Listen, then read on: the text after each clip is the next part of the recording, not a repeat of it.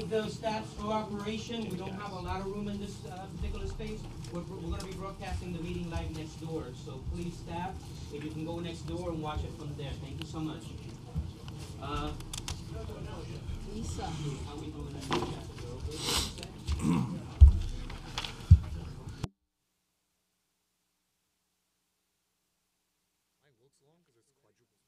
Okay. Quiet down, please quiet down. Good afternoon. I'm the chair of the Committee on Governmental Operation, Councilmember Fernando Cabrera. Today we are meeting jointly with the Committee on Economic Development and the Committee on Transportation, chaired by my colleagues, Councilmember Paul Vallone and Idanis Rodriguez, respectively. A first hearing on legislation by Councilmember Debbie Rose, Introduction 982 of 2018, in relation to establishing an office of the waterfront, and legislation by Chair Vallone, Introduction 1512, in relation to the establishment of a director of ferry operations. New York City has approximately 520 miles of waterfront, a geographic asset that has helped make it a major commercial and industrial center. Many agencies from the city, state, and federal governments have a hand in regulating the industrial, commercial, residential, and recreational uses of wharves, waterfront property, waterfront infrastructure, as well as making our waterfront more resilient to strong storms and flooding. Introduction 982 by Councilmember Rose will create a single city agency, an office of the waterfront, to track and manage the work of these various agencies. Under the bill, this office will coordinate the implementation of the New York City Comprehensive Waterfront Plan and Waterfront Action Agenda. The office will serve as the public's primary point of contact for all the matters related to the waterfront. It will coordinate and collaborate with city agencies responsible for issuing permits and distributing information related to the waterfront, and will be a liaison to state and federal agencies involved in waterfront permitting. Finally, the office will also assist the Waterfront Management Advisory Board as it advises on matters relating to waterfront use, and will annually make recommendations for addressing issues affecting use of the waterfront. I would like to thank committee staff whose work made this hearing possible. Alex Polinoff, Emily Forjon, Daniel Collins, Elizabeth Cron, James Giovanni, Elliot Lynn, Rick Arbello, Emily Rooney, as well as my own legislative director, Claire McLevin. And with that, let me now turn it over to Chair Vallone to make some opening remarks and to speak on his legislation. Good afternoon, everyone. I'm Councilmember Vallone, Chair of Economic Development Committee. Happy to be joining my colleagues Fernando Cabrera, Idanis Rodriguez, and co-chairing today's hearing. As Chair Cabrera mentioned, today's hearing will focus on two pieces of legislation regarding the city's waterfront areas.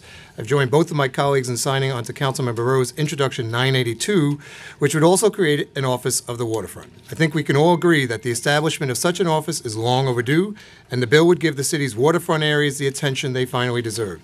This bill would designate an office to act as a clearinghouse for waterfront issues such as permitting, environmental protection, and recreation. We will turn over the floor to Councilmember Rose in a moment to discuss her bill.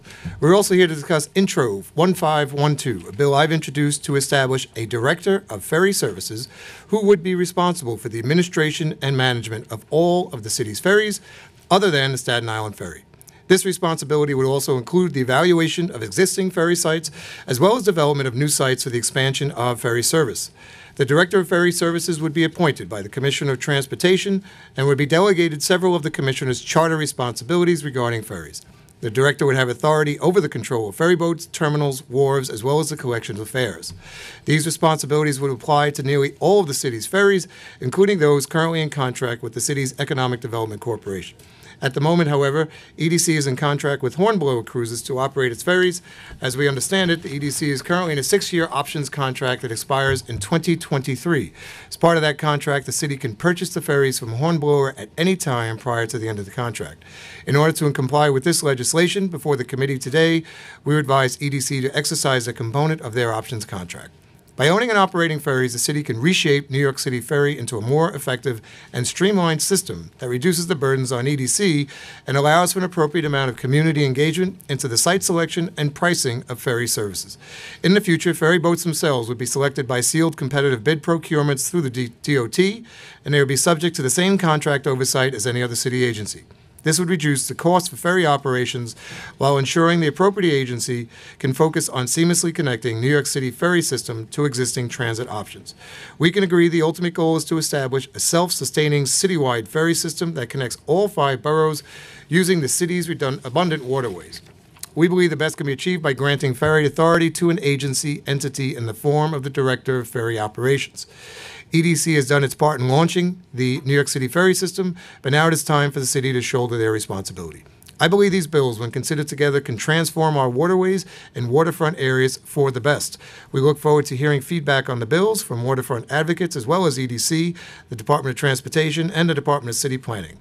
Before I turn the floor over to my co-chairs, Adonis Rodriguez, I'd just like to take a minute to acknowledge the staff of all 3 committees, legislative councils Alex Polinoff, Danielle Collins, James DiGiovanni, and Elliot Lynn, policy analysts Emily Forgione, Elizabeth Cronk, Emily Rooney, Rick Arbello, and finance analysts Aliyah Ali, Zachary Harris, and John Bastille.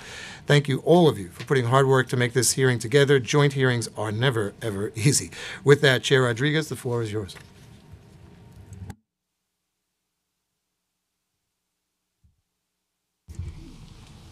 Thank you, Chair Cabrera, Balón. Good afternoon, everyone, and welcome to today's hearing. I'm Adonis Rodriguez, the Chair of the Committee of Transportation. First, let me be clear. Ferry is not a luxury mode of transportation. It adds to a bus, train, bike transportation, and they are very important. And as we are today discussing, and I had the honor to be co-prime together with Councilmember Balón to transfer the control of the ferry transportation to DOT, my approach, our approach, is to continue expanding our ferry service in the city of New York.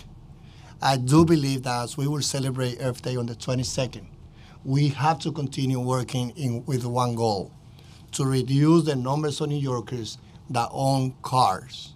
Today, 1.4 million New Yorkers own vehicles. We can reduce that number to 1 million by 2030. This is something that I've been working with different stakeholders in the city agency, and I will continue working with my colleague. Again, we will address different questions, different issues when it comes to our ferries, but we would like to continue adding the ferry services, not to reducing, to expanding, and to look at the transportation desert that we have and see how they can play an important role. As you have heard, today is the Committee on Transportation, Economic Development, and Governmental Operation will hear 2 bills related to the city's waterfronts. First, Councilmember Ross, Intro 92, will establish an office of the waterfront. I'm proud to be among the many co-sponsors of this important piece of legislation, and I look forward to hearing the administration's testimony on this matter. But as the chair of the Transportation Committee, I will focus on introduction number 1512, which I had the honor to be a co-prime together with Councilmember Balón.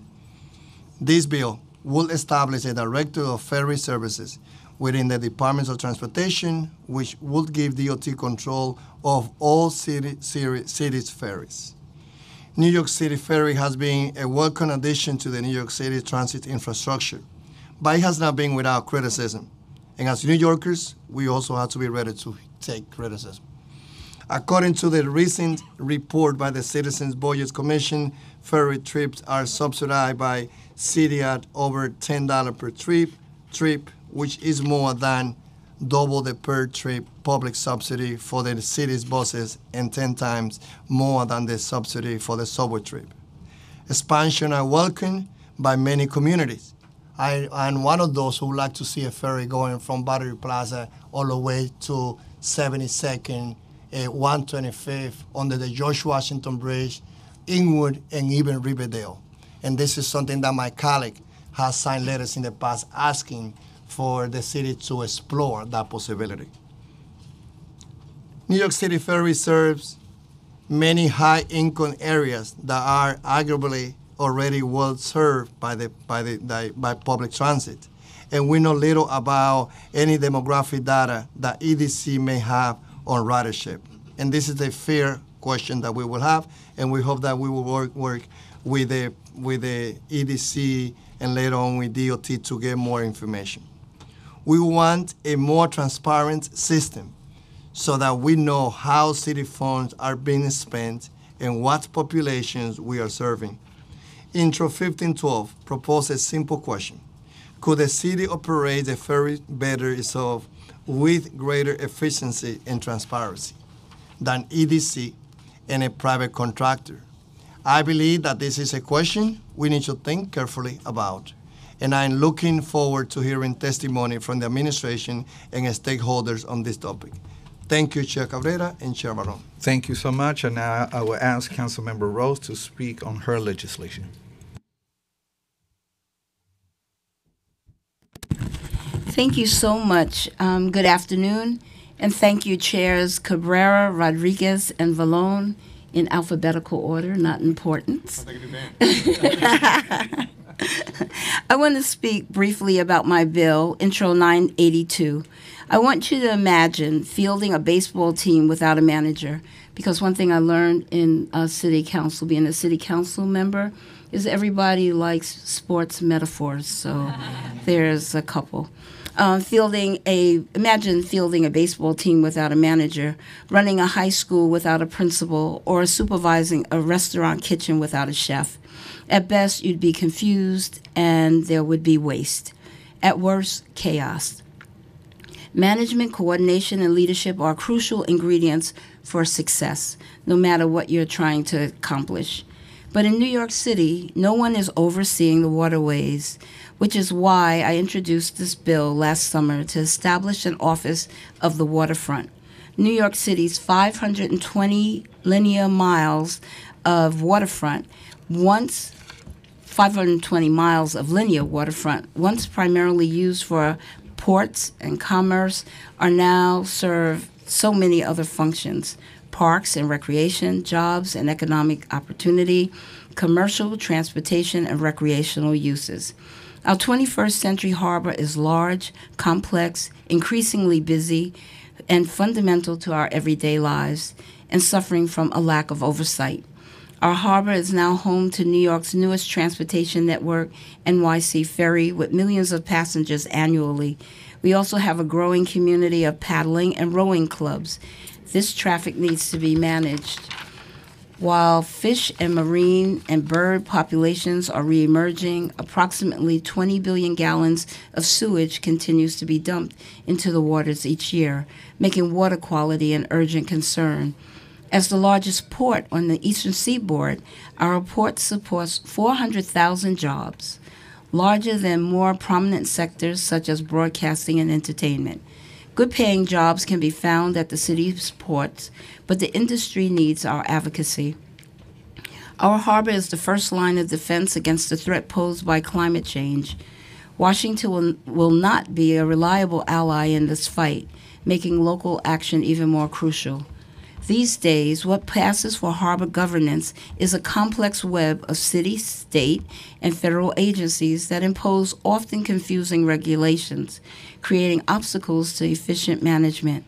My hope is that an Office of the Waterfront will straighten out this tangle and lead, manage, and coordinate various waterfront projects and plans.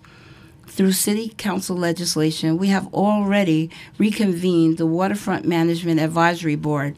As former chair of the Waterfronts Committee, I'm a proud member of that board. Now it's time that we formally acknowledge the role that the waterfront plays in the economic fiber of New York City by establishing an office that will have oversight and harmonize the many pieces that make up its whole. I thank my 44 colleagues who are co-sponsoring this bill, as well as the advocates who have helped us to move forward. And I look forward to a constructive discussion. Thank you. Thank you so much, Councilmember. And I want to take a moment to acknowledge that today is the last day for Zach Harris in Governmental Operations, our financial analyst. Come on, let's give him a big round of applause. He's the real deal. We are definitely going to miss you. And now we're going to swear you in.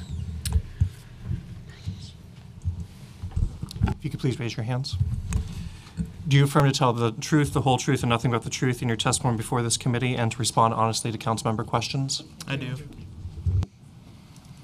And you can begin your testimony and introduce yourselves as you speak, please. Thank you. Thank you. Good afternoon, Chairs Cabrera, Rodriguez, and Vallone, again in alphabetical order, and members of the committees on government operations, transportation, and economic development.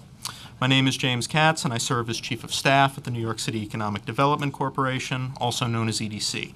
I'm joined by my colleague James Wong, who directs NYC Ferry, and our colleagues Mike Morella of the Department of City Planning and Rebecca Sack of the city's Department of Transportation.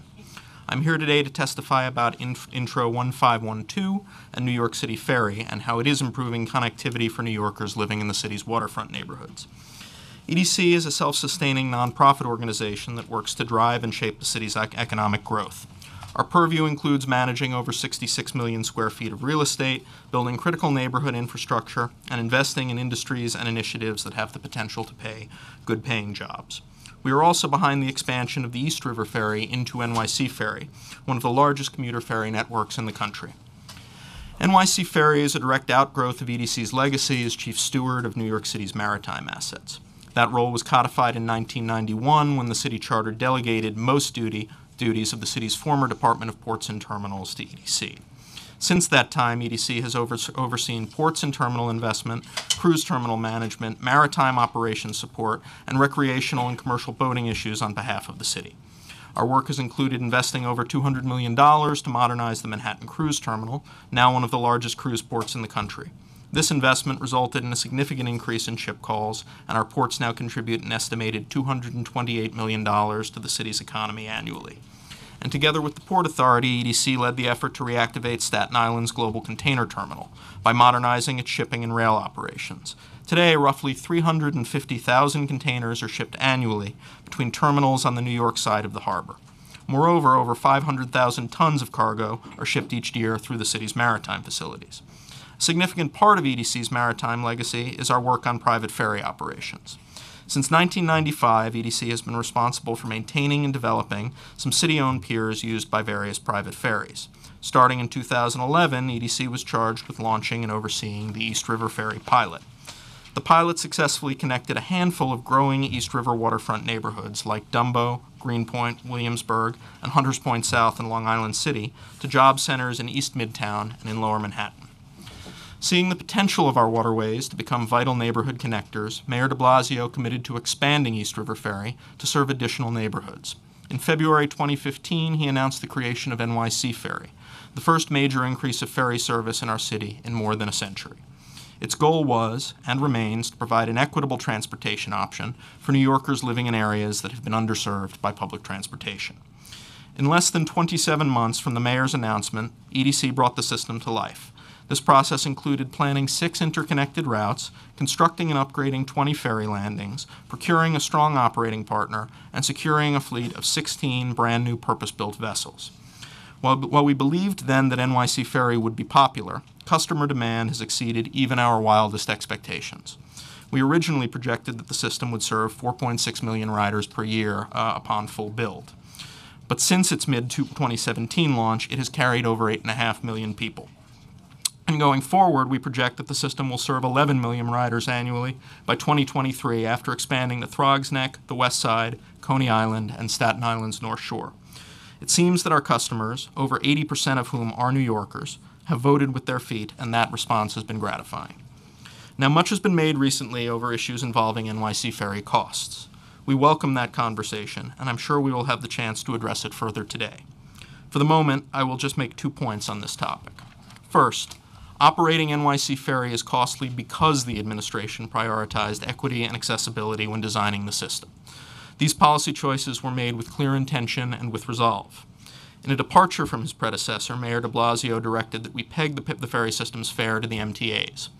By keeping cost of ridership to the now familiar $2.75, we ensured that New Yorkers from many walks of life could enjoy this new mode of transportation. Further, we chose to serve far-flung places that are not well served by transit, like the Rockaways, Soundview, South Brooklyn, and coming soon, Coney Island. That all comes with a price tag, but it is in pursuit of a policy goal that I believe we all share.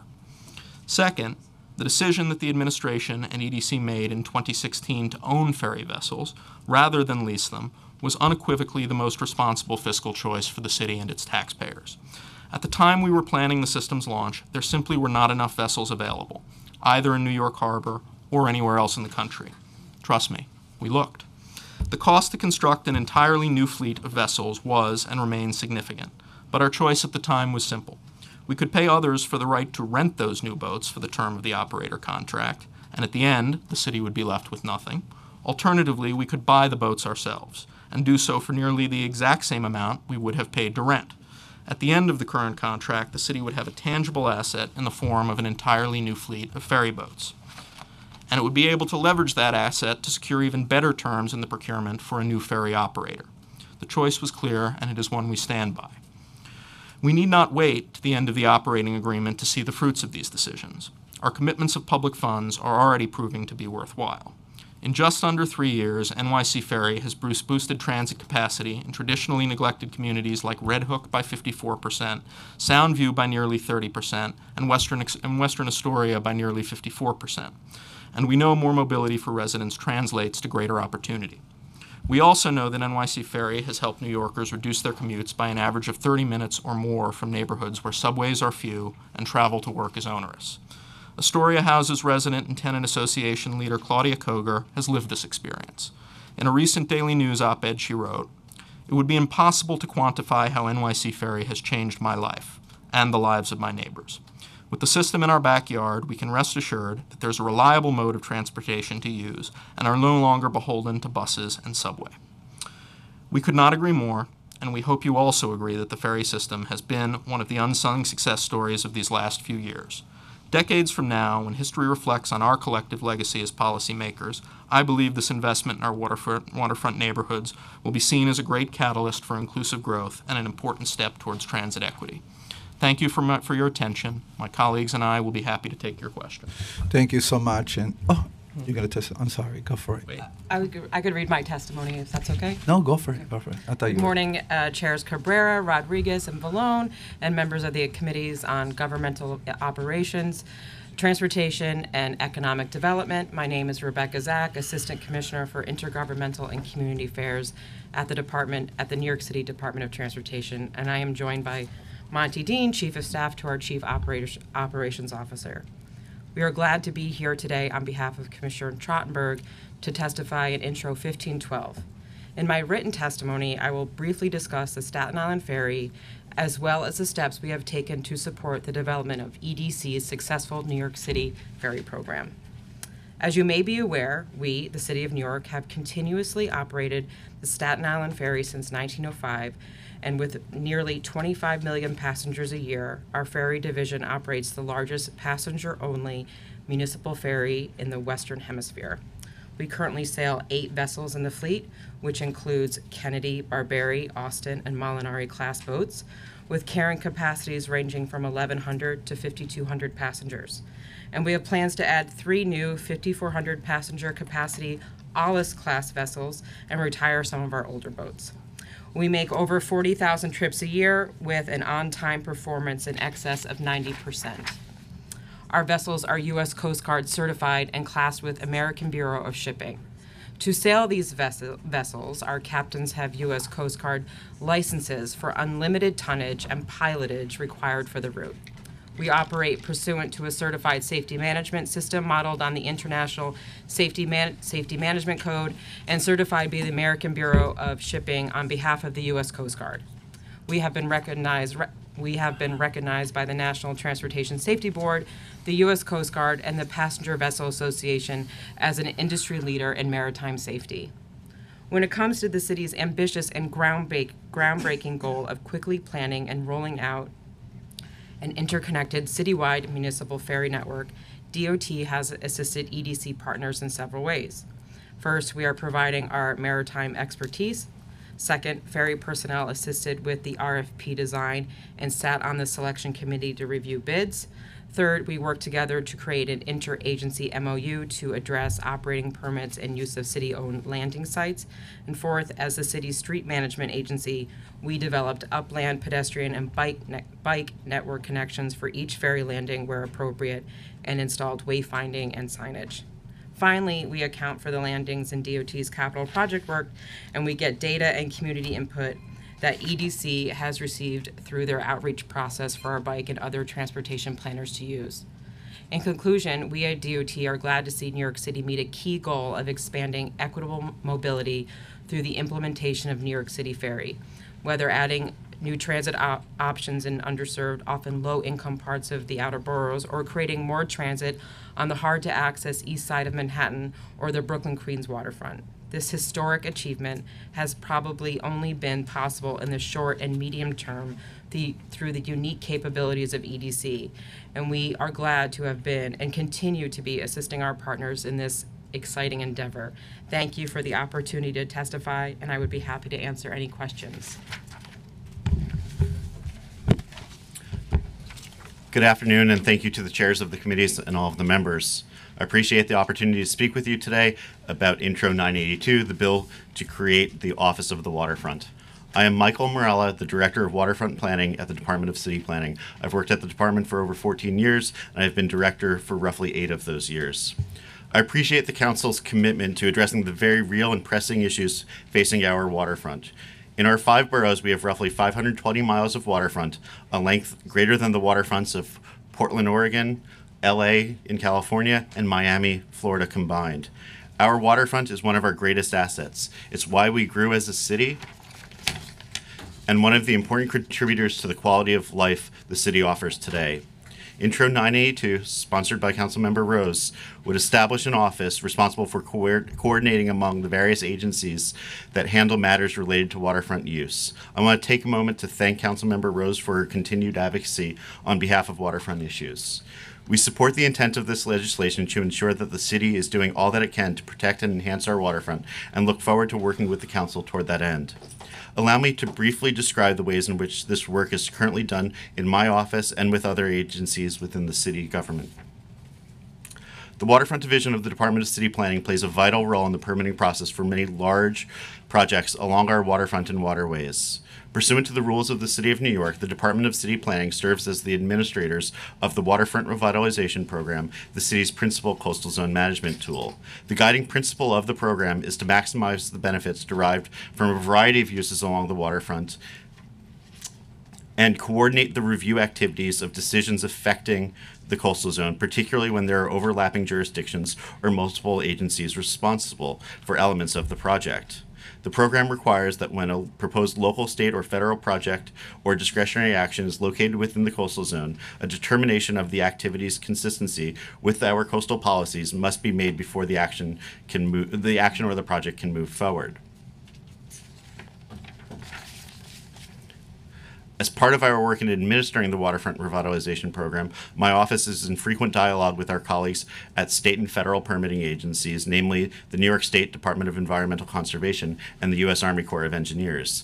These 2 agencies are responsible for reviewing and issuing permits for structures built at the waterfront. As administrator of the Waterfront Revitalization Program, it is my responsibility to liaise with state and federal agencies involved in the waterfront permitting process. Within the past few years, the city has established a website that provides applicants with information on federal and state permitting requirements. My colleagues at the Economic Development Corporation, working with my office and numerous other city and state and federal agencies, established the Waterfront Permit Navigator, a website that provides applicants with information on state and federal permitting requirements. As stated on the very front page of the website, the Navigator is the official permitting guide for projects on or near the city's waterfronts and wetlands. Here you'll find resources to understanding government agencies involved in waterfront permitting, including their permits, programs, and requirements, and get help in navigating the process of obtaining permits from start to finish. This website has been a tremendous resource to anyone seeking to file waterfront permits, from a community boathouse looking to repair their piers to tugboat operators seeking to replace their bulkheads.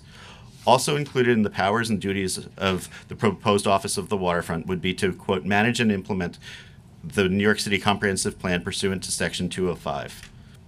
I would note that Section 205 states that the Department of City Planning shall prepare the Comprehensive Waterfront Plan. My office has already started the planning and public outreach for public engagement process for the next Comprehensive Waterfront Plan due at the end of calendar year 2020, roughly 20 months from now. The legislation also provides that the office would, quote, assist the Waterfront Management Advisory Board established pursuant to Section 1303 in the implementation of duties and responsibilities of such advisory boards. I would note that I currently chair those meetings and have engaged the board in identifying and discussing the issues to be included in the next Comprehensive Waterfront Plan. Coordinating permitting is a critical function of the waterfront, as so much of our collective vision for the waterfront includes projects that require permits to build. The permitting process has improved in recent years thanks to the Waterfront Permit Navigator that I mentioned and the collective efforts of many of my colleagues at city, state, and federal agencies. While permitting remains a challenge, we want to work with the council to ensure that the legislation is aligned to help applicants navigate bureaucracy rather than add additional layers. I thank you for the opportunity to testify today. Intro 982 provides for an important means of amplifying the work that my office and many of my colleagues in other agencies do. We look forward to the continued dialogue with the council, and I too am happy to answer any questions. Thank you so much. Let me just give a couple of housekeeping points here to my colleagues. I'm only going to ask one question so we could get to you quickly, but we have two other chairs here as well, plus the sponsor of the bill, and then we'll do 3-minute rounds, and then we'll do a second round. Second round, as many as it takes, so we could have some momentum taking place. At this moment, here's my question. At this moment, where the ridership is 275, the mayor recently stated that it costs, that we have to subsidize that, if I remember right, it was $12 per rider? It's never been 12 per rider. In the first year, when we had a number of startup costs, it was north of 10. We see it going down over time and can speak to that. And so, yeah, I would love for you to address at what point do you see that it will pay for itself? Or is that an attainable goal? Is this sustainable? Where do you see the future? Are we going to enlarge the fleet? And by enlarging it, then you have a larger ridership, and therefore the economy of scales will make sense. Sure. Thank you for that question, Mr. Chair. When the mayor charged us with the expansion of East River Ferry to become NYC Ferry, he set forth 2 priorities and 2 goals that were his twin North Stars that I think differentiated him from his predecessor. One was the fare structure. Under the previous East River Ferry contract, the fare was $4 on weekdays and went up to $6 on weekends.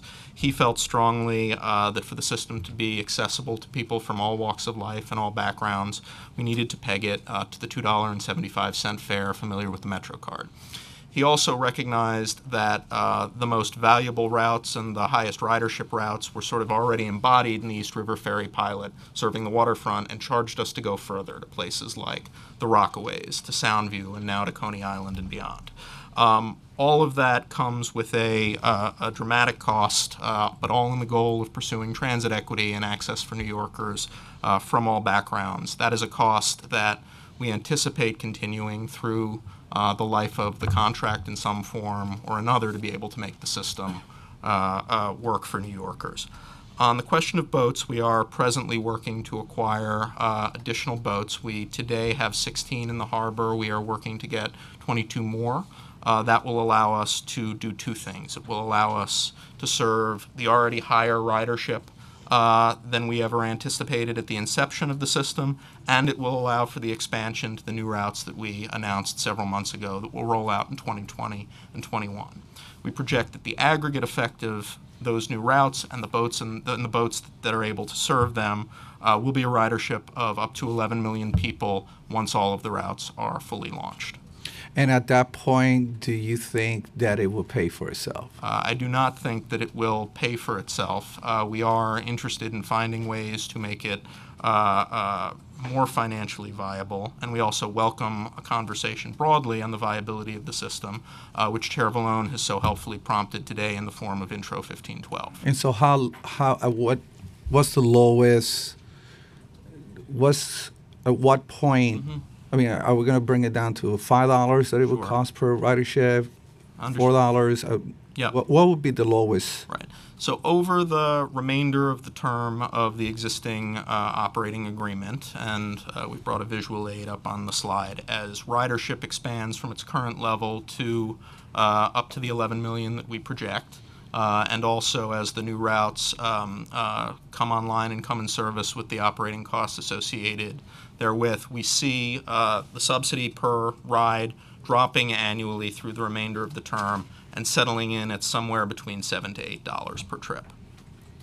Have you considered other ways to increase revenues, whether it's to have, I don't know, are you selling things? You have vendors? Sure. We have thought about and looked at advertising and sponsorship revenue. There are some of those that work. There are some of them that may not. There's a live conversation, as you know, right now about other forms of advertising on New York City's waterways that could have implications here as well. But we have looked at that closely. It's also worth noting that while we are committed at a policy level to locking our fare in step with the MTAs, to the extent that the MTA raises its fare, and that is always obviously a public conversation, but if it were to happen, $3, whatever it might be, that upside is public upside, not private upside in the subsidy of the system. Gotcha. Thank you so much. Let me turn it over to my colleague, Chair Vallone. Thank you. Good afternoon, everyone. We've been joined by Council Members Yeager, Menchaca, Koo, Mizell, Espinal, Miller, Reynoso, Lander, and Deutsch, and Barron. Madam Barron, how are you at the end? So what I want to just back up a little bit, and James, Rebecca, and everyone, thank you for the testimony. I think we wouldn't be here today if we didn't have this successful program in place that gives this alternative option to New Yorkers. Today's about talking about the future of it, expanding of it, where the vision should take us, how best that should happen. But this is a conversation we've been having not since I've been chair, and certainly as Speaker Johnson has been purporting. We want to grow the program, and we've been talking about this for a couple of years since it started. So we're continuing that conversation today. It's not anything new that we want to see this grow. I think the numbers that you put by going up from 4 million to doubling the amount of service that it's reaching and maybe tripling in a couple of years also explains the need for it and the growth for it. These bills today are a natural evolution of that step.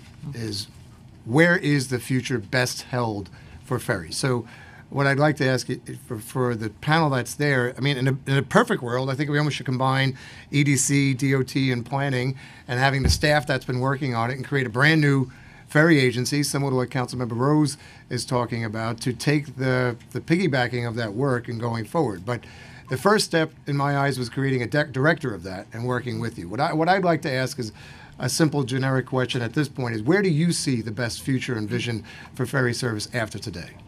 Thank you for the question, Mr. Chair. Finding a sustainable future for New York City Ferry and one in which it can grow, we think is an important conversation, and one we thank you for starting in the form of this bill. At EDC, we're very proud of the work that we have done to launch NYC Ferry from the time of the mayor's announcement to 27 months later, and having a working and viable system that New Yorkers love. But we are also not proprietary or territorial about it in the way that public instrumentalities sometimes are. We are open to conversations about its finding a new home and a permanent home in whatever place policymakers, be they mayors or the city council, best see fit. Our one note on it is an operational one, and it is a present day one. This is still a brand new system. It is only 2 years old. And we are expanding that system over the next 2 years through 2020 and 2021. And so to mix metaphors probably badly, it's a little bit like trying to jump on a horse that is in motion to try to find it a new home at the present time. There is a crew of over 300 people who are working for Hornblower today, whose futures would need to be thoroughly sorted out. There is an operating agreement that is currently with EDC that might need to find a new home. There are private agreements with owners of piers and wharves all over the city that, again, today are with EDC. And there are about $300 million in construction contracts that are outstanding for piers, wharves, and boats that we too hold. And so to ensure that there is an orderly transition both for the system and for riders, that is a thing that we think takes a careful approach, takes a little bit of time, and is probably best addressed after we expand. So the interagency cooperation is already existing now? The interagency cooperation is great. So how do you see the percentage of that lying within the three agencies that are present today? I'm sorry, what was the question? How do you see the percentage breakdown of who's handling what based on the, Sure. the three agencies that are here today? Sure. As concerns the New York City ferry system? Yes. Okay. That's what we're talking about. Right. NYC ferry specifically. So we had a very close partnership with DOT, as my colleague indicated in the course of procurement. The deputy commissioner who oversees the Staten Island ferry was on our selection committee and was and remains a key advisor to the system and its waterways. DOT has been a key partner in planning for upland access for many of the piers, be that street connections, city bike stations, and other matters germane to the street grid. And DOT is also the regulator under the city charter and had to permit the system at the time of launch. And so we view it as a very close partnership, not just now, but through expansion in the same way that it has been. And to the extent that we are looking towards ideas like what is proposed in Intro 1512, we think it's absolutely crucial, and even more crucial, that DOT be a close partner in the next operator procurement. So then, Rebecca, I guess through DOT's eyes, if we were to create the Director of Ferry Operations under DOT, is that something we could handle at current, or is that something for a future project? I think that'd be something for a future project, not something for right now, considering the services that we're providing just to Staten Island. I think we would, future. I think I'm answering that. And I think based on the I guess the years of hearings that we've been going through, it's clear the success has not ever been in question. In fact, when we had our Queens delegation together and all the Queens council members that are here, and you led that conversation at the borough presidents, there was one civic group and one community group after another that said, please bring it to our community, please bring it to our community. So it was never somebody calling up saying, don't put it in our community. So it's a matter of realizing that call from New Yorkers and ramping this project up into the best way possible. And I know President Patchett has spoken before through EDC of the overall burdens that are already on EDC, that they are already contracted through so many different scenarios. To me, something independent in the creation for the growth of this, I think is critical.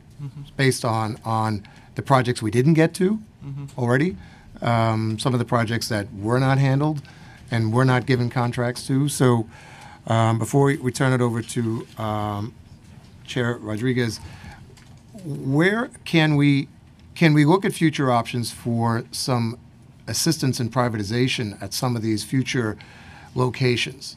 There are certainly areas, and obviously we speak with Queens at heart, where we don't have subways. So for us, having a ferry option is critical. And today, if we're talking about everyone saying, let's get vehicles off of Manhattan Street, well, you got to give us an option to do that. This is one of those options that might actually do that. It's nice to say don't drive, but when I don't have a train, I got to find some other way to get into Manhattan. So having a ferry service, maybe at City Field Marina or somewhere in Northeast Queens, would do that. Is there a look at maybe privatizing to bring down subsidizing of the ferries? Yeah, thank you, Mr. Chair. We couldn't agree more. I think two things are true in response to your question about expanding ferry service to additional places. One, we are committed to looking at that and looking at that actively after the launch of the next routes. It is, I think, incumbent upon us to look at what we are currently doing, understand if people are riding it, in what ways, when, and who, to a point that was made earlier, and also looking at potential sites for expansion as the city grows and changes in the dynamic way that it always does. And that relates to the second point that I was going to make, which is specific to ferry service. One of the things that is very helpful about it for waterfront communities is that on a cost basis, as a startup operation, it is very different than other modes of transit. We all remember the 2nd Avenue subway, which on a per mile basis, I believe costs $2.5 billion to build. New ferry routes costs $2.5 million to build in the startup phase, and so we're talking about 0.1% of the cost of a ferry, and it also compares favorably, of the subway, and it also compares favorably to bus. And so we are interested in that while continuing to look at ridership, the viability of landings, safety, and all of the other questions that go into siting, but we are eager to do that and to do that with members like yourself. So the ownership of the boats themselves, are they all within EDC, or is there still a portion that are privately owned? We are working to affect public ownership of all of the boats right now. We came to the determination very early on in the citywide ferry procurement and ensconced it in the contract that it made sense for the city to own those boats from both a fiscal perspective and a future leverage perspective and operator conversations. That is the city's plan. It is budgeted for in the capital plan. We have our budget codes from OMB, and we are presently waiting on the city controller to approve that registration. And in the future of those contracts, when would the next RFP be offered to go beyond where we are today? We are planning to issue the RFP for the next operator, which, as you noted, would come online in 2023, in 2021. Is there any room for expansion under the current contract to add additional ferry service, whether through budget or capacity? The current contract allows for expansion, much in the same way that we announced the recent expansion. Our plan is to look at that question in earnest in 2021 after we get through the current expansion.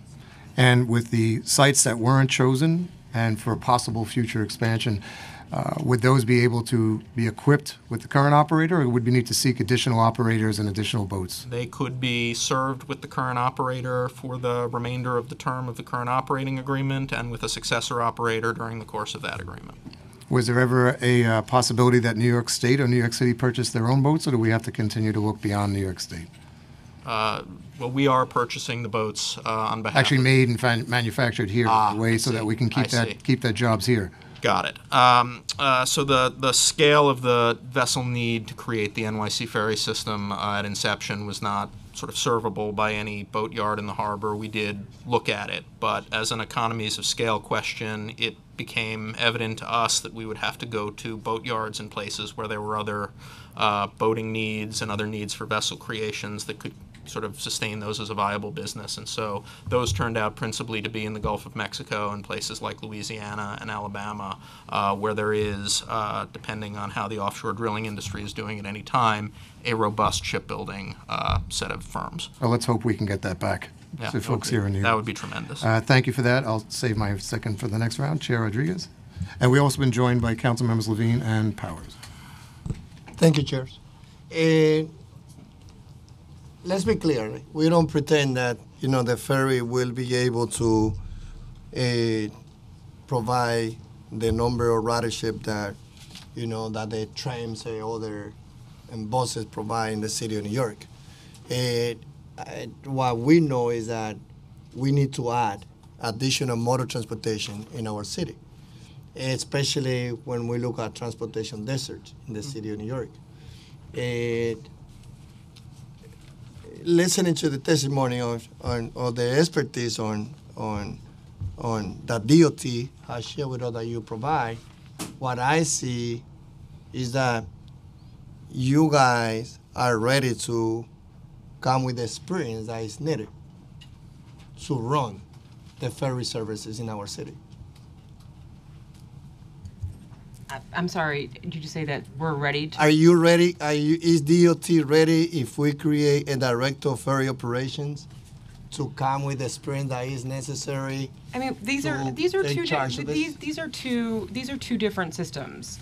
We have been running one route for over 100 years. I would think that we would need to have further discussions. I think James did an excellent job in laying out a lot of the complexities there in terms of contracting that would need to be figured out. I think it would be a very complicated switch, but I think that, I mean, we're here to have that conversation and to also commit to continuing to have that conversation in the future. And I think it's also something that the mayor said as well recently, that I didn't think that now in the midst of expansion was the time to do that, but it was definitely something that could be looked forward to in the future.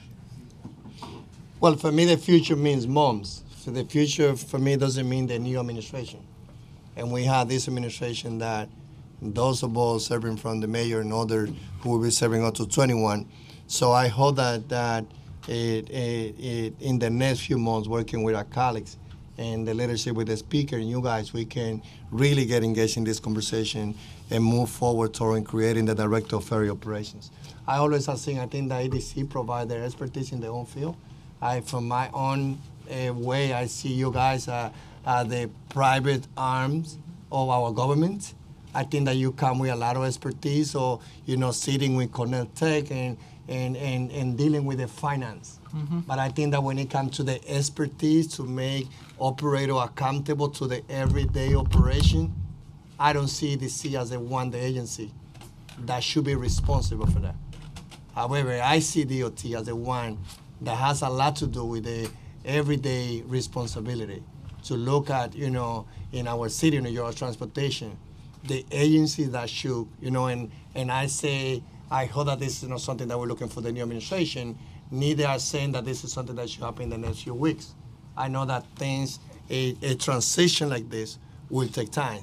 But I believe that it is time for us to look at our ferry not from a luxury transportation, but for an additional mode of transportation that together with our trains, our buses, our bike, is also adding to New Yorkers. So in that direction, has the city start any conversation with the MTA of any possibility to of updating the fare payment system so that the city has any discussion and to establish any fare integration payments? Mm-hmm. We have. That is a conversation that is of great interest to us in figuring out if and how it would be possible to ensure seamless integration from the New York City ferry system onto subways and buses. And we have been having that conversation with the MTA on and off for a couple of years, including, I think, as recently as Tuesday.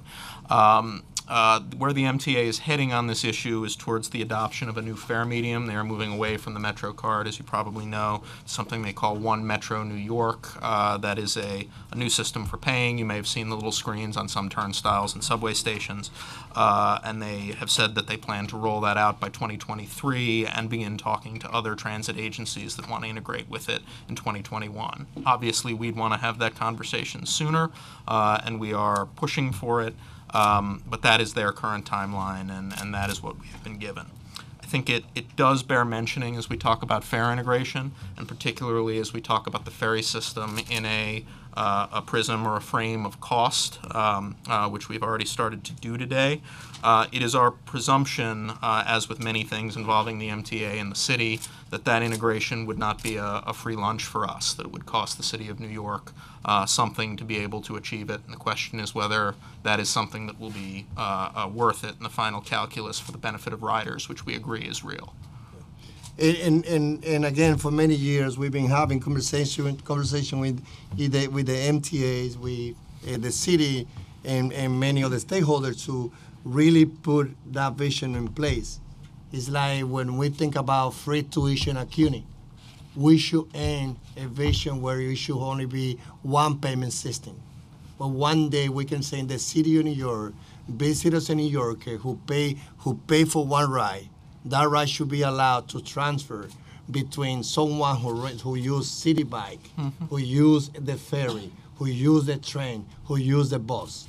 I think that will make a difference, and I think that it will add, the way of how we provide New Yorkers and visitors the opportunity to use all mode of transportation only with one payment. Mm-hmm.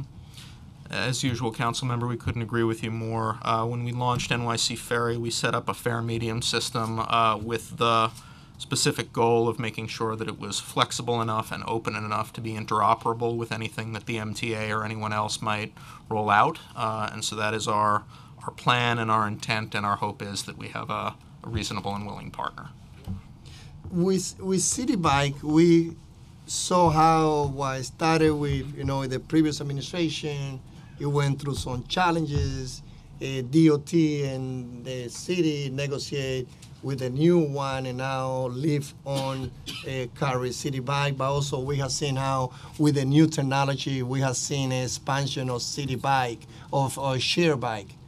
Do you see also that there's going to be a moment, or there has been any opportunity to bring other, beside home blower, other entity in the private sector that will come and say, we also would like to add additional ferry service?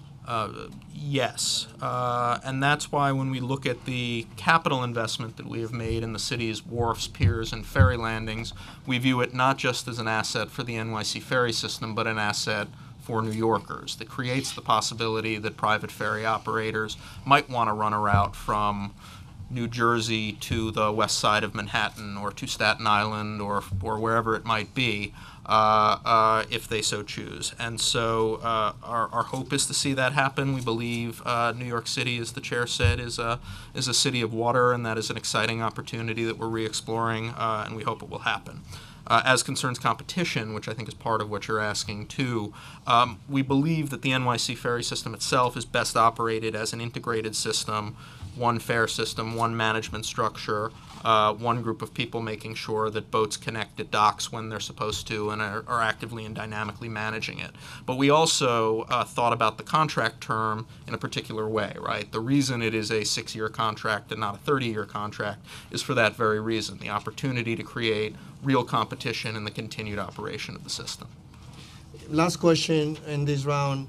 If you can share with us one area where the horn blower been running the ferry, which area do you think that provide room to improve?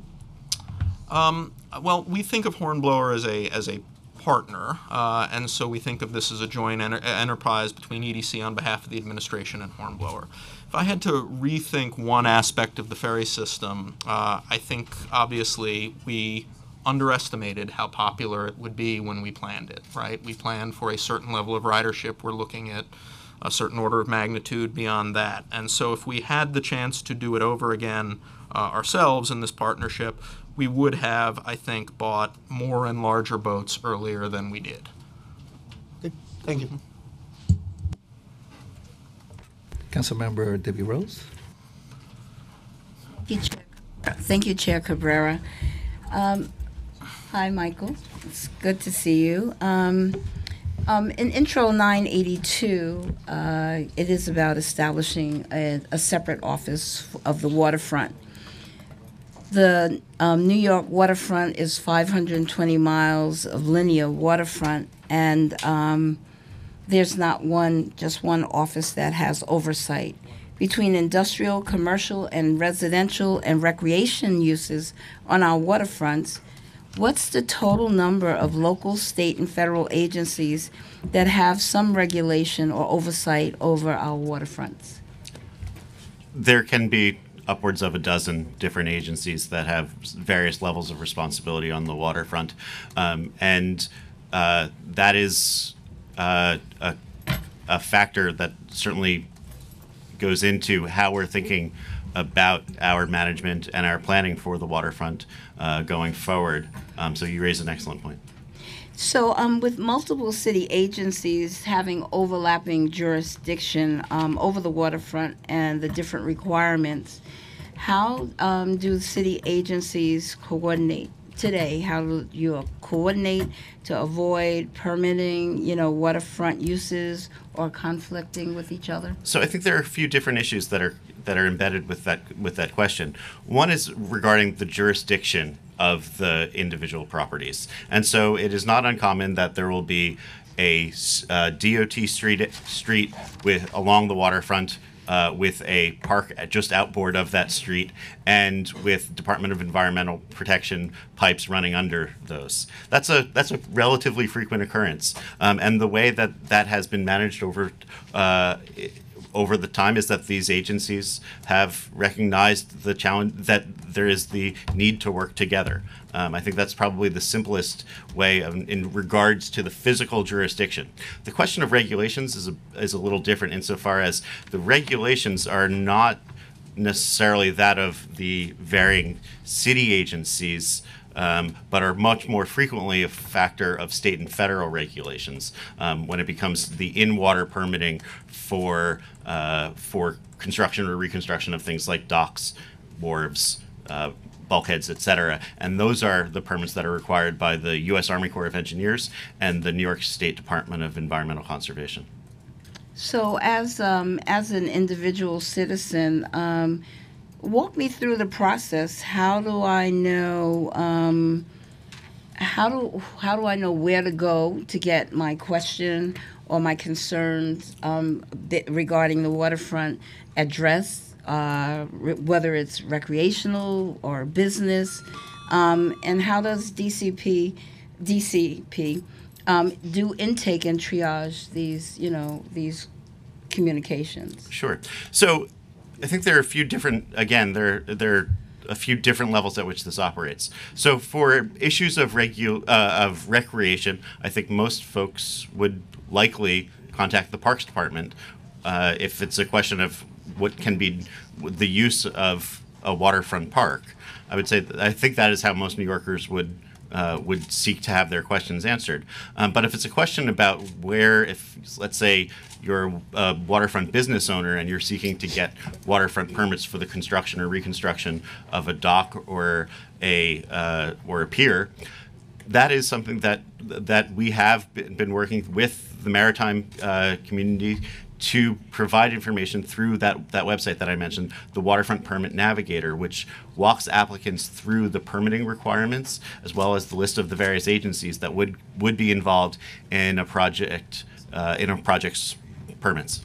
So with the Navigator is basically only informational, and if I'm a person who sort of really is affiliated with the waterfront, I probably know the basic information that the Navigator provides for us.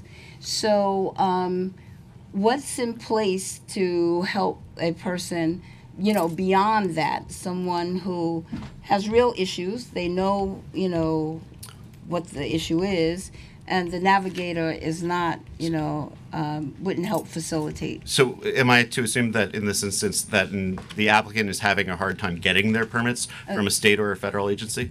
Is that what you're... They need some help to actually navigate through the process, not informational. Right. Like how right. to begin. So just in this circumstance, the applicant has submitted their application, has gotten the information that they need through the Waterfront Permit Navigator website, and have submitted their application to the State Department of Environmental Conservation or the U.S. Army Corps of Engineers, and are stuck at that point. I just want to clarify, that is what you're asking? Yes. Okay. So then the applicant would have to work with the state and federal agencies. It would be difficult, if not impossible, to conceive of a way in which the Department of City Planning, another regulatory agency, would have the ability to advocate on behalf of a private applicant to a state or a federal regulatory agency. I would say, however, that we do coordinate closely with our state and federal agencies. So in my role as the administrator of our waterfront revitalization program, that is precisely the role that I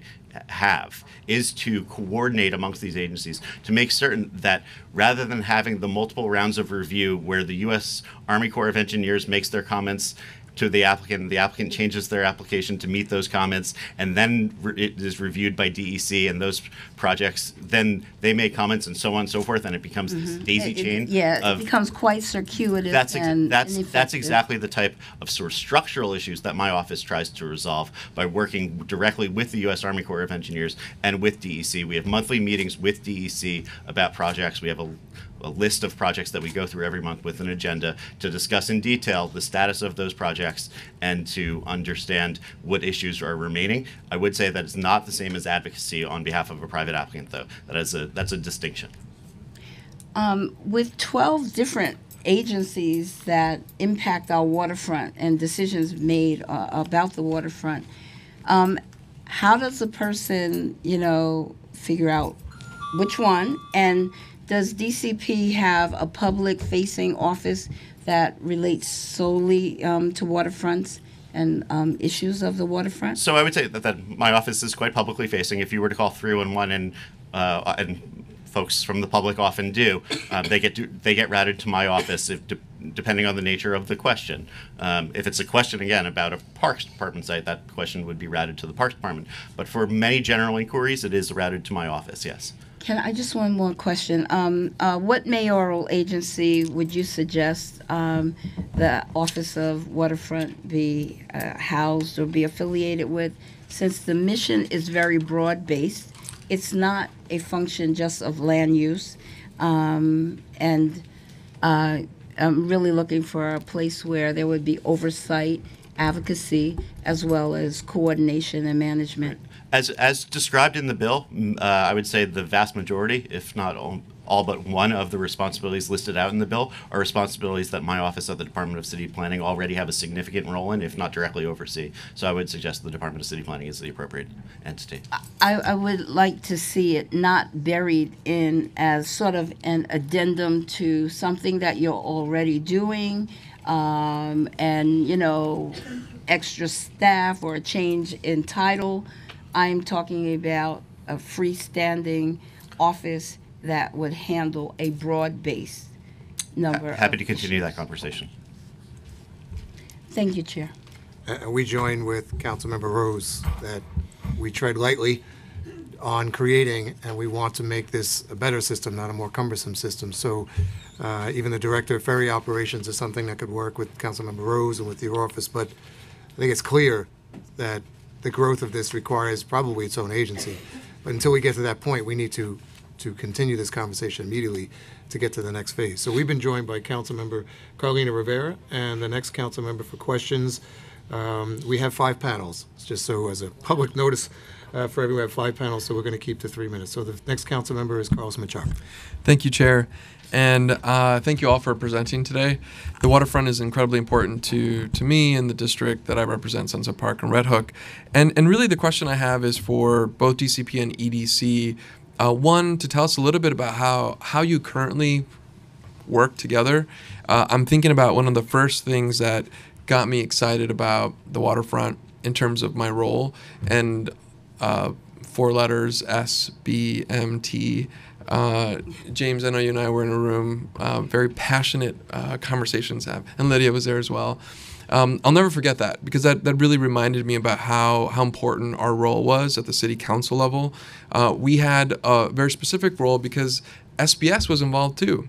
SBS holds many of the leases, and EDC wanted the master lease, and we said, whoa, wait up, let's talk about this. And we made something beautiful. Now we have Red Hook Terminal coming in. My point is that there's a great move here that we're trying to understand to create a space for advocacy. Where does EDC and how does EDC think of itself as an advocate, and reconcile that with DCP, who is the first time I even got to know. I don't even know you. I've been working on the waterfront stuff for a long time, and you're holding so many of these responsibilities.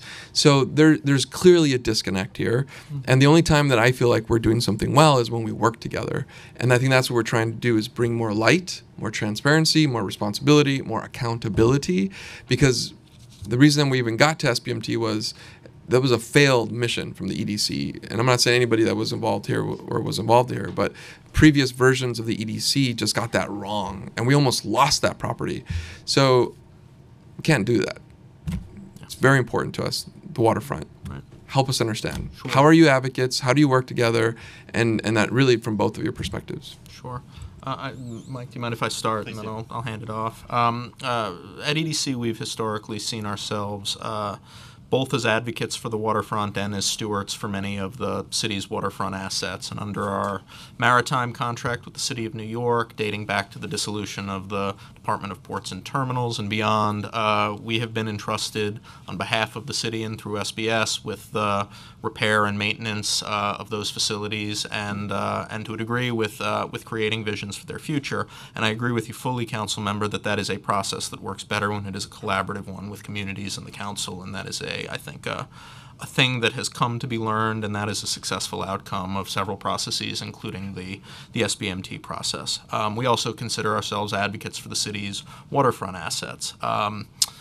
For us, we focus on ferries, we focus on ridership, we focus on site selection for waterfront properties, and we involve ourselves in real estate dispositions. You don't have a timer, by the way. You can keep talking. Oh, great. Whereas city planning focuses on zoning, the development of waterfront guidelines, and the like.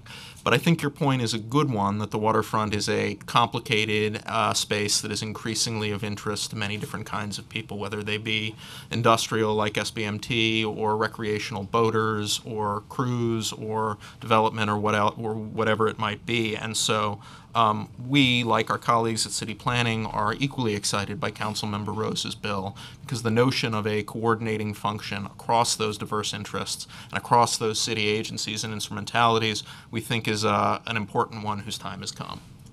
So I would just add that a few of the different ways in which we collaborate with EDC on waterfront projects and broadly on waterfront coordination is that the role that the Waterfront Management Advisory Board plays. So that's a board made up of members of the public appointed by both the Speaker and the Mayor. And we are now meeting regularly. It's meetings that I chair. But at the very first of these meetings that we reconvened just last year, EDC is represented on the board, and President Patchett attended the very first meeting. Since that time, we've had senior staff level attendance, because we're really getting into the meat of these issues. But it is exactly that type of relationship that is incredibly important to continue. The other important aspect of this is the role of the city's comprehensive waterfront plan, and the interagency team that is working with my office to begin the planning and the public outreach process for that. Recognize that the plan comes out in about 20 months from now. And it's good to meet you, sir. Thank you, Councilmember Chaka. Now we're going to have Councilmember Antonio Reynoso. Oh, and SBMT stands for South Brooklyn Marine Terminal. Google it. We're a city of acronyms. We love our Councilmember Reynoso. So I hope you guys can be short in your answers so I can ask more questions. The first thing I want to say is equity. Do we have demographic information about who's taking the ferry and who's not, or where your highest ridership is? Do we have that information? We have some of that information. We have twice surveyed our ferry ridership since we launched the system. We know that 83% of the riders are New York City residents, and that rises to 88% at... I'm more focused on the ridership within the city of New York. Sure. They tend to be in waterfront areas, and waterfront areas in the city of New York tend to be where more affluent people live. Yep. And what I want to do is make sure that we're talking about how we're spending money, a significant subsidy, and who is receiving that. Right. The ridership within the MTA and in the city bike system is a lot more what I consider equitable and speaks to a large range of incomes. I want to know that information for the ferry. Do you have that information? We don't have information on who precisely is riding the boats today, but I can say that we made our siting decisions very specifically with an equity lens in mind, particularly when we talk about expanding to places like to St. George, to the Rockaways, to Corlears Hook on the Lower East Side, and beyond, where we see median family incomes in the range of $30,000 to $35,000 a year. That was purposeful and that was intentional, and with a goal of expanding the New York City ferry system beyond the Michael Bloomberg model of just that core East River corridor that I think you're partly referring to. Right, and most of your ridership is going towards what we would consider either the central business district or the financial district, right? Most of our ridership, much of our ridership, particularly during the commute hours, overwhelmingly is people commuting to work in the Manhattan core or Lower Manhattan. Right, and those folks that are probably commuting to the financial district probably have decent pay, I guess. I mean, I don't know that we know that to be true. I guess All right, that's so your that's point pretty about much the point. Can we get that information so that we can have a serious discussion about where we're prioritizing the subsidies that the city is giving related to transportation? $600 million is a significant amount of money that could be targeted in locations or transportation options that are more equitable. City Bike right now doesn't receive any subsidy from the city outside of the spaces it uses to put their docking stations, and they cover millions of more people than the ferry service. And they're, again, not receiving any subsidies. And the subsidies that we're giving to the MTA system per customer, this pales in comparison to what we're giving to the ferry system. So even though I do think it's valuable and we want to build it out more robustly, we need to have a conversation about where our money is going. And I don't think you have the information to give me right now. One, I think that's a problem. But two is why I get concerned if we move things from DOT to EDC. DOT is a city agency, and the amount of oversight we have over them is significant. With EDC being a public-private agency, I guess, it could mean that you guys give us a hard time about getting us information like that. So I just want to make that more of a statement than a question, but getting demographic information would be extremely valuable for my advocacy for expanded ferry service. Thank you. Thank you, Councilmember.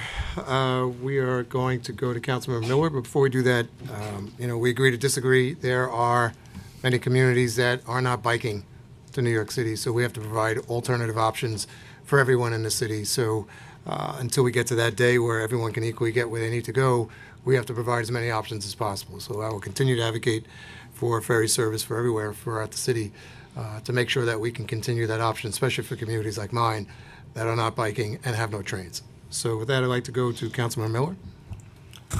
Thank you, Chair Vallone, and I want to thank my colleague for actually introducing that line of questioning around the area of equity, not only around the area of equity, but whether or not we as a body are living up to our fiduciary responsibility to make sure that we are delivering services in the most equitable way. My question from my transportation planning background would be, had we done a comprehensive study to make sure that we're able to deliver services to move people to and from in a more efficient way than the investment in ferry?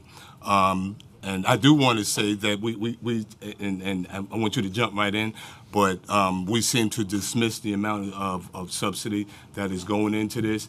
$10.50, $12 greatly exceeds anything that we see now in terms of even the commuter rails that happen, and they also service far less New Yorkers, so we want to make sure that we're delivering it equitably, whether or not this could have been done with select bus service, considering that we are servicing that waterfront corridor. And certainly that could have been done cheaper. So my primary question, number one, is have we explored other methods of delivering these services? Sure. I'll DOT. Oh. I mean, thank you very much. That's a great question. I just want to make sure I'm understanding it. Are you saying, have we explored how to duplicate what EDC is doing with other? No. Have you explored how you're going to move these people into the business district? Alternatives outside of ferry? We're constantly working with the MTA in terms of expanding dedicated bus services throughout the city, and we just announced this past winter an expansion of City Bike. Have you looked at select bus service on this particular route here? Because 62 and 69 does almost essentially the same thing, and certainly the cost would be more cost effective in this end. And then I further want to say for EDC, one of the chairs is whether or not at what point would this program pay for itself. I would ask the reverse and ask at what point would this become cost prohibitive, if in fact all the narratives that was introduced today didn't play itself out. And for the record, I do dismiss also that we are serving underserved communities, that there's certainly the Bayside College Points of the world as well that don't have transportation alternatives. but is this the most efficient transportation alternative that we see in the best use of our city dollars? Well, I mean, I think stepping back, it is fair to acknowledge, and I think most members would agree, that we do have a transportation crisis in New York City today. People need to get to work and to home efficiently and as quickly as possible, and the subway and the bus systems have not served as well as they used to or as people might like. I had that issue on my commute this morning, and I think it's incumbent upon the city to use all of the tools at its disposal to serve different places with different modes of transportation as appropriate. In waterfront communities, many of them have historically been left behind and left out of transit access, and some of them have been cut off by structures that urban planners of the days of yore have sought to erect. They cut them off from traditional means of transit, and so ferries become not only a logical way, but in some cases the only way to serve those communities reliably. In terms of the opportunity agenda, which was an issue you raised in your comment, we have looked to the greatest extent possible to extend to those waterfront communities with real need, be that in Sunset Park, be that in Rockaway, be that in South Williamsburg or Coney Island or the North Shore of Staten Island.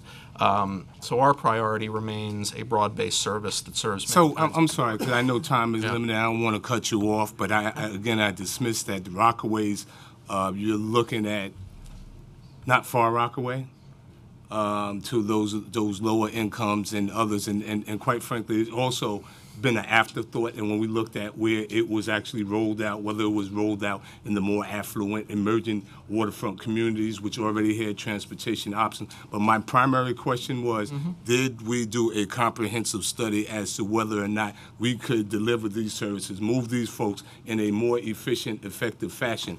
And then finally, we're talking about collaborations with the MTA. Are we doing this because it is a mode of transportation that the New York City can control without going through the MTA or the governor?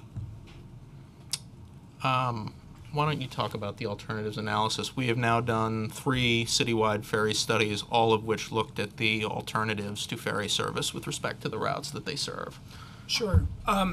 So, If you could introduce yourself for the record. Pardon me. My name is James Wong, Director of Ferries for NYCC for EDC. And in the past, our comprehensive citywide studies have looked at all of the sites around the city where we are looking to provide transit alternatives. And it takes a lens of understanding where people live, where they work, what their existing transit options are, and whether or not ferries would, in those circumstances, provide a tangible transit time savings to allow people more time to spend with families at home outside of their commute. We didn't do an exact one-to-one to understand whether or not a subway would do the same job, but I do want to just point back briefly to what we were talking about earlier on some of the capital costs that are the real differentiators between some of the major capital investments. Sure. Yes. Talk about Not building out subway, you're talking about select bus. Sure, and even with select bus projects, there are high price tags allocated with them, with having to make changes to streets and having to do things like that. It still comes out in many cases that ferry systems, because there is only infrastructure at the landings, that those are some of the areas where we're able to really make those investments. But there were also infrastructure investments made as well, right? To which, I'm sorry? To ferry service in order for the landing and other infrastructure investments. Yes. Yes, and, absolutely. And what you're showing here Yeah. is an all-in cost Yeah. for infrastructure and boats, right? Yes.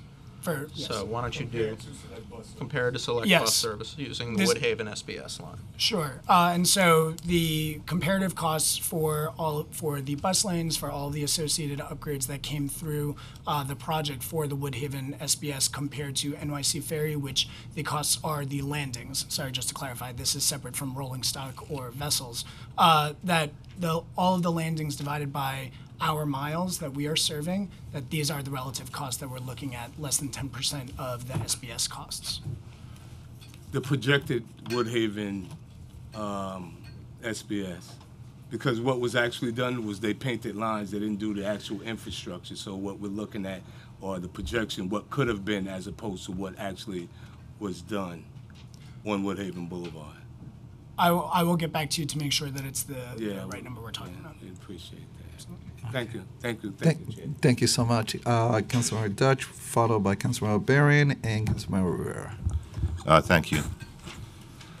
So my first question is, what is the cost of manufacturing a ferry, and at what price does the city purchase the ferry? That's number one. Number two is that you mentioned about public ownership in the future. So how would you transfer that to the public ownership, and at what cost? So that's number two. Number three is that you have weekdays. I see in Southern Brooklyn, the hours of operation are from 10 p.m. to 7 a.m. and weekend is 6:30 a.m. to 9:30 p.m. What would happen if a private charter attempts to rent the dock for loading and unloading purposes? Would you rent it, or are you gonna? Do you have a plan in the future to rent those docks? Because, as you know, when there's people who rent them, in certain areas in the district, there was a lot of controversy about certain areas, especially in my district, where we had like 9 boats docking with thousands of people. So I just want to know that in these areas, if you are planning on renting those docks to private ownerships. And I think that's it. Okay. Let me see if I can get to all three in the allotted time. You have, I only have 3 minutes. Okay. I'll still try to be pithy. So the cost to build ferry vessels, I think, was your first question. This is a number that comes with a certain range because of a variety of factors, including how busy shipyards are with other business, weather conditions like hurricanes in the Gulf of Mexico that may diminish supply at shipyards for various reasons, the costs of things like steel and aluminum, which is a global issue and subject to tariffs and federal policy and the like. But the pricing that we have secured on our 150 passenger boats ranges from $4 to $6 million per vessel, and our 350 passenger boats tends to range from $7 to $9 million per vessel. The cost for the city to buy those boats from our private operator is effectively that same amount, less any depreciation in the asset, which is very small because they're only about 2 years old in the case of some of the vessels since they have been purchased by the operator. Now, what is the manufacturing cost? That is the cost. So you said 150 passengers, $4 to $6 million. Is that the purchase price? That is the purchase price. So, what do you buy from? You buy from a manufacturer, or is there a middle person? Go ahead. Sure.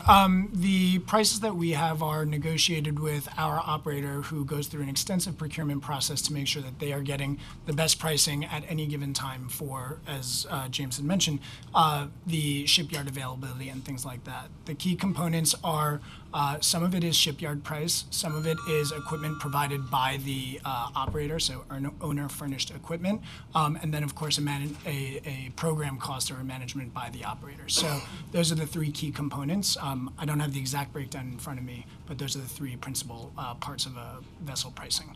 I also just want to mention that as part of our agreement with the operator, even these are very complex projects. These vessels, and to build as many of them as we did, were extremely, it was a very complex project.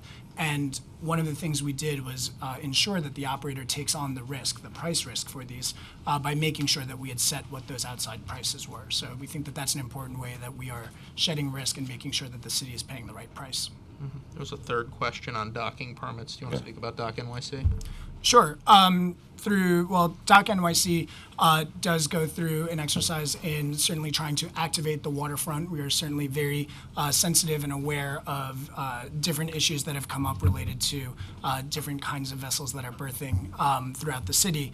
As it relates to the NYC ferry landings, we are welcoming of other commuter ferries or passenger ferries that are taking people to work or serving important functions there. And so when people have reached out to us to ask whether or not they can do things like providing service to IKEA or providing service for NYU Langone, which is a connection between Sunset Park and Midtown East, that we are willing to allow those. Is this during hours of operation or off hours? Those principally operate during the weekdays, during regular hours. So how does that that wouldn't interfere with the service, because you have a schedule, right? So how would that not interfere with the schedule of the We ferry? coordinate closely with all of the operators in the harbor, both at our terminals and at these landings that where we might have an additional operator to make sure that the timing, the landing slots or time at these landings are not conflicting. What is the minute? How many minutes apart does the ferry come in during the weekend, the weekdays? It varies by landing in terms of Approximately. the frequency. On weekends, it might be anywhere from 30 to 45 minutes for an individual. And weekdays? landing. On weekdays, our highest frequency is 20 minutes on the East River per direction. So 20 minutes in between. So those 20 minutes would be enough for someone to come in and to unload Yeah. equipment or something. Yes, we go through an extensive process before we offer anyone a landing slot license to make sure that whatever schedules are presented are not going to be conflicting, and make sure certainly that from a safety perspective we've provided ample time in between different arrivals. Is those let's say Southern Brooklyn dock, is that currently like being rented out now? Or do you have anyone renting it out now, like You for mean private use? the landing at Brooklyn Army Yeah. Terminal in South Brooklyn? Yeah. There are other users beyond NYC Ferry that use that landing, as James mentioned, NYU Lango. Is that and Oslo. public? Is that public record? Is that, yeah, yes, it's public. So we could see it online if someone rents out There's a the. live chart online, but if you wanted to know who uses that landing through Dock NYC, we could easily provide that information. So you would have it online. You could provide it online. We could provide it by email. We Only don't by have it on email. our website right now. So okay, got it. Okay, thank you. All right, thank you so much. Councilmember Bering, followed by Councilmember Rivera.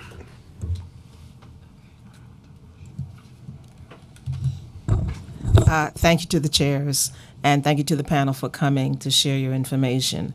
I also share the concern of some of my colleagues about having the position of Director of Ferry Operations in a quasi-governmental body, namely EDC. When it's in an agency that the city controls, the city can demand and get what it wants. I was a little disappointed when I believe it was Ms. Zach who expressed some kind of reticence about being the agency that would house that. So is that accurate? You don't want to do it? You don't think you have the capacity? You don't think you can develop the capacity by such time as it might become operational? I think it just deserves a much larger conversation than right now, and we're absolutely willing to keep doing that. So you do think that you could grow to perhaps be the body that might be able to house that person? I think we're an incredible agency and that we're able to accomplish a lot. I think we need to have more conversations internally to see how we could do that. But I think, as you all see, we've been able to accomplish a lot together the past 5 years, and we'd be open to having that conversation moving forward. Thank you. And I'm also very much embellishing or supplementing the concerns of my colleagues about equity and where these ferries are going and where they're landing and how it benefits any of the groups that are here in Brooklyn and in the 5 boroughs, Manhattan, Queens, Staten Island, and all of the Bronx, all of those areas, so that everyone gets to share in this great, great subsidy that's being invested in this ferry program. So I really am very concerned about that as well. And finally, are any of your agencies working with the state in terms of the governor's plan to develop the Belt Parkway between, I think it's Louisiana to Fountain Avenue, which is in my district, where he's going to have a passive walkway. It's not going to be any kind of major infrastructure that's going to take place, but they will have a kayak port at one end of this near, I believe, Fountain Avenue. Are any of you working with that with Are the you governor? referring to the reuse of the former landfill sites? Correct. So my office has some level of involvement through our role in the waterfront revitalization program. So as that project gets further developed, we will have more of a role in the review of that project. But thus far, it's been very preliminary, just essentially a heads up from the state about this project. Okay. But we haven't seen any drawings or anything of that nature as of yet. And finally, are you familiar with Betts Creek, which is parallel to where the Fountain Avenue landfill is. Betts Creek was parkland that was unlawfully taken and which the courts have determined must be returned to Parks Department. So I don't know if you're familiar with that as well, but here again, the state is going to have its engineers come back and determine how, in fact, that property will be returned to parks and how it will be able to be accessed and what actually will be an opportunity for access to waterfront as well. So I would invite you to look into that as well so that you can see how we can maximize the opportunity for persons who live there to be able to access the water. And in terms of, I did say one question, but one more question. There is a pier, I'm forgetting the name, that was utilized in the 1960s. It's in the Canarsie section of Brooklyn, and there were opportunities for boating and other water access at that time. How can we determine the feasibility of having that as a ferry location? What's the process to do an examination to see if, in fact, that area can be established as a ferry point? I'll just speaking generally, and then you can speak to whether we have looked at it specifically. I think the questions start with safety. Can a boat be brought to a particular place safely and efficiently and through navigable channels? And then questions of viability on whether a landing can be constructed. In some places, including in the pier at Canarsie, they are owned by people who are not the City of New York. In this case, I think it's the federal government within the Gateway Preserve, and so there would need to be federal interest or will in taking a commuter vessel there. And then finally, we look at the transit benefits of starting a system. Is it faster and more efficient than other modes of transit? Can you get to the place where most people are going, whether that's Lower Manhattan or Midtown for jobs, or the Brooklyn Navy Yard or Army Terminal for manufacturing jobs in a manner that is faster than traditional transit? If you want to add anything to that.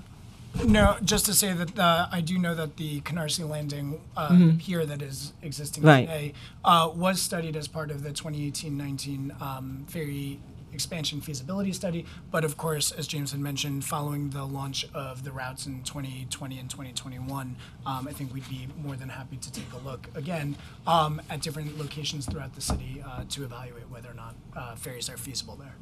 Okay, it's a transit desert at that end of Canarsie. It's not my district, but it's my neighboring district, so I'm very concerned people could have accessibility to get to the Canarsie Pier if, in fact, that was considered. Thank you to the chairs. Thank you. Councilmember Rivera for questions. Hi, how's it going? Thanks for being here. So, a lot of my colleagues have brought up equity in transportation, and I think a lot of us like to call transportation the great equalizer. So we brought up how the waterfront is typically associated with very affluent communities, and I agree, that's absolutely correct, especially with what's going on in the city and development in neighborhoods like my own in Long Island City. But I do have 10,000 families that live in public housing along the East River who I thought could stand to benefit from something like the Corlears Hook Ferry. So the last survey you did was in 2017, and from what we heard, you didn't quite capture where people lived, correct? So you don't know if ferry users live in public housing, is that correct? We know that ferry users, one, are predominantly from New York, and two, we know that there are up to 50,000 NYCC residents within a half mile of a landing, including in places like Corlears Hook. But we still need to look more deeply onto who is actually riding the boats. So sometimes when something new comes in that you're unfamiliar with, people aren't necessarily gravitating towards it. And so in my community, I'm a very able-bodied person, and it takes me 15 minutes to walk to the closest train station. So a ferry could be nice. But from what I heard from someone at your agency, Corlears Hook wasn't performing as well as they had expected. Do you know if that's true? Do you measure ridership and performance of each of the routes? And if you do or do not, how often do you go back and revisit whether it was worth it? So we will do a thorough analysis of the current NYC ferry system with an eye towards expansion in 2021. We have committed to that publicly. It is, I think, correct to say that Corlear's Hook is not the best performing landing in the system. We are curious to find out why that is, what the obstacles are to people using the ferry system, and determining if there are ways to eliminate those obstacles. And welcome your partnership on that. Yeah, and in addition, I do just want to note, Lower East Side did launch towards the end of the warm season last year, and so we do know that as part of this summer, we continue to engage with community groups. We have a great partner with our operator who is doing a good job trying to get the word out, and as James mentioned, welcome your partnership wherever possible. But it is important to us, certainly as we start to approach the summer season, that we are able to re-engage with people and make sure that people know, because that's just typically when we want to get there, that people know that the system is available to them. So when will you go back and kind of measure whether the line is performing well, whether you have to do outreach, whether there's some sort of awareness campaign that has to be implemented? Do you have a policy that you implement, like every 6 months we look at numbers, every year? We look at numbers almost every day in terms of the ridership. So we are aware that it, as you had mentioned, has lower ridership. I don't want to say underperforming. I will say it has lower ridership than some of the other landings. But it is something we are aware of, and as we had mentioned, I think we're more than happy to engage to find out what the next best step is to do that engagement. But just to answer that question as specifically as I can, our intent is to look at the current system in 2021 and see what's working and what needs to change, but that doesn't mean that we are precluded from looking at whether people know enough about the landing, how to use it, how to access the service, and any barriers to their doing that. We could do that right now and would be interested in doing it with you. Okay, thank you, Mr. Chair. Thank you. Just a quick question. Do you have any plans to come to the west side of the Bronx? Do you want to speak to that analysis from the Sure. from the 21 study? Yeah. Through the different citywide ferry studies that we've done, one of the more challenging areas that we've found on the key things that I mentioned earlier in terms of where people live and work and what their existing transit alternatives are, it is often very difficult for ferries to compete with existing modes of transit when you get to places that are right next to or where you have to go past train stations or subway stations. And so a lot of the challenges that we have found previously exist there. However, again, that is not to preclude any sites from study in the future. But do you have any plans? We don't presently have You plans don't to have run any to the west plans, side of and Bronx. the reason that I'm hearing is because competition, right? With their modes of transportation. I just want to chime in on that thought, which is, the west side of the Bronx, we have a very concentrated area of population where 50% minimum of the people who live there do not own a vehicle. I would see, it's within the context that I see in my district, I would see that people would prefer taking the ferry. Maybe, have you conducted any surveys in the areas where you see a challenge? Because we're assuming, right? We're making assumptions as to what the riders would do. Have you done any surveys in that side of the Bronx to see if this is something that they will be, interested or they have an appetite? We've not surveyed. I mean, when we looked at the most recent round of expansion, as Chair Vallone indicated, we went out to communities and had all manner of folks suggest sites they might have interest in seeing for ferry landings. We got over 3,500 suggestions and then analyzed those for feasibility. I think we would have to go back to see how many of the Bronx recommendations were with respect to the western Bronx. I know we had some suggestions around City Island and certainly around around Throgs Neck, where we are ultimately going, but we'd have to take another look at the western Bronx, and we can do that. The interesting thing about the west part of the Bronx is that my district connects with Councilmember Rodriguez's district.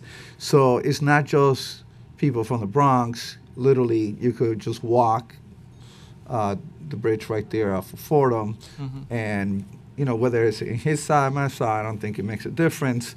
And as a matter of fact, they used to be right next to the rezoning area, which you just had to rezone. I see that there used to be some kind of a landing area for boats. That both of those communities, both the Bronx and so I would think that you will have a critical mass there that will be very interested in having the ferry. By the way, everything we're mentioning here is a good thing. I mean, we want more. It's because there's been a level of success here that we're interested in. And I agree with you. The great thing about water is that you don't have to build anything upon it. You don't have to maintain it. You don't have to replace anything other than, obviously, and I don't know what's the lifespan of these boats that we're buying. What are they, 20, 30 years? 20, 30 years, but they can be upgraded and retrofitted to get even more useful life. I think there are ferries trawling the harbor right now. They're probably 70 years old or more. Okay. But please consider the west side of the Bronx. We have this idea in the Bronx that we're usually the last ones to get something offered to us. So we're always working on the suspicion, why don't we have it and everybody else is getting it? And so hopefully we could have the meeting of the minds. I'm going to turn it over now to Council Member and Chair Rodriguez. Thank you, Chair. In the 2017 survey, did the survey ask any question about the income of those individuals? No, it did not. Have you thought about? In general, for travel surveys where we are generally asking to understand how people are moving about, it has not been our common practice to be asking about people's income status in those. Do you know if there's any plan being made or any discounts has been offered for low-income riders? We presently offer half-price fares for seniors and New Yorkers with disabilities on a monthly pass, and we are open and interested to looking at other discount structures as well. Have you had any conversation with the administration to also include fair share as part of the payment for using the ferry? The fares conversation has not yet come to the ferries. I know it has been a live one and one that has been successfully pursued between the council and the administration elsewhere, and we are open to having that conversation as well. How many years has a horn blower running the NYC ferry? Sure. We launched in 2016. We announced it. Launched in 2017, so we are just coming up on the 2-year mark. Okay. And what is the profit that they've been able to make in the yearly, the last 2 years? Yeah. Sure. So just broadly speaking, I do want to mention that one of the things that we did is to make sure that the city is not going to be exposed to a lot of upside risk in this project, and making sure that we fix our payments. And so a portion of hornblowers or of the operators' payments to cover their costs are in fact related to things that are risky, like ridership revenue and advertising or concessions, things like that. And these are things that they are entitled to above what we get in order to cover their costs. I don't have an exact number on profit for them. Do they share that information with you? We get financial information from them annually, and I believe on a quarterly basis as well.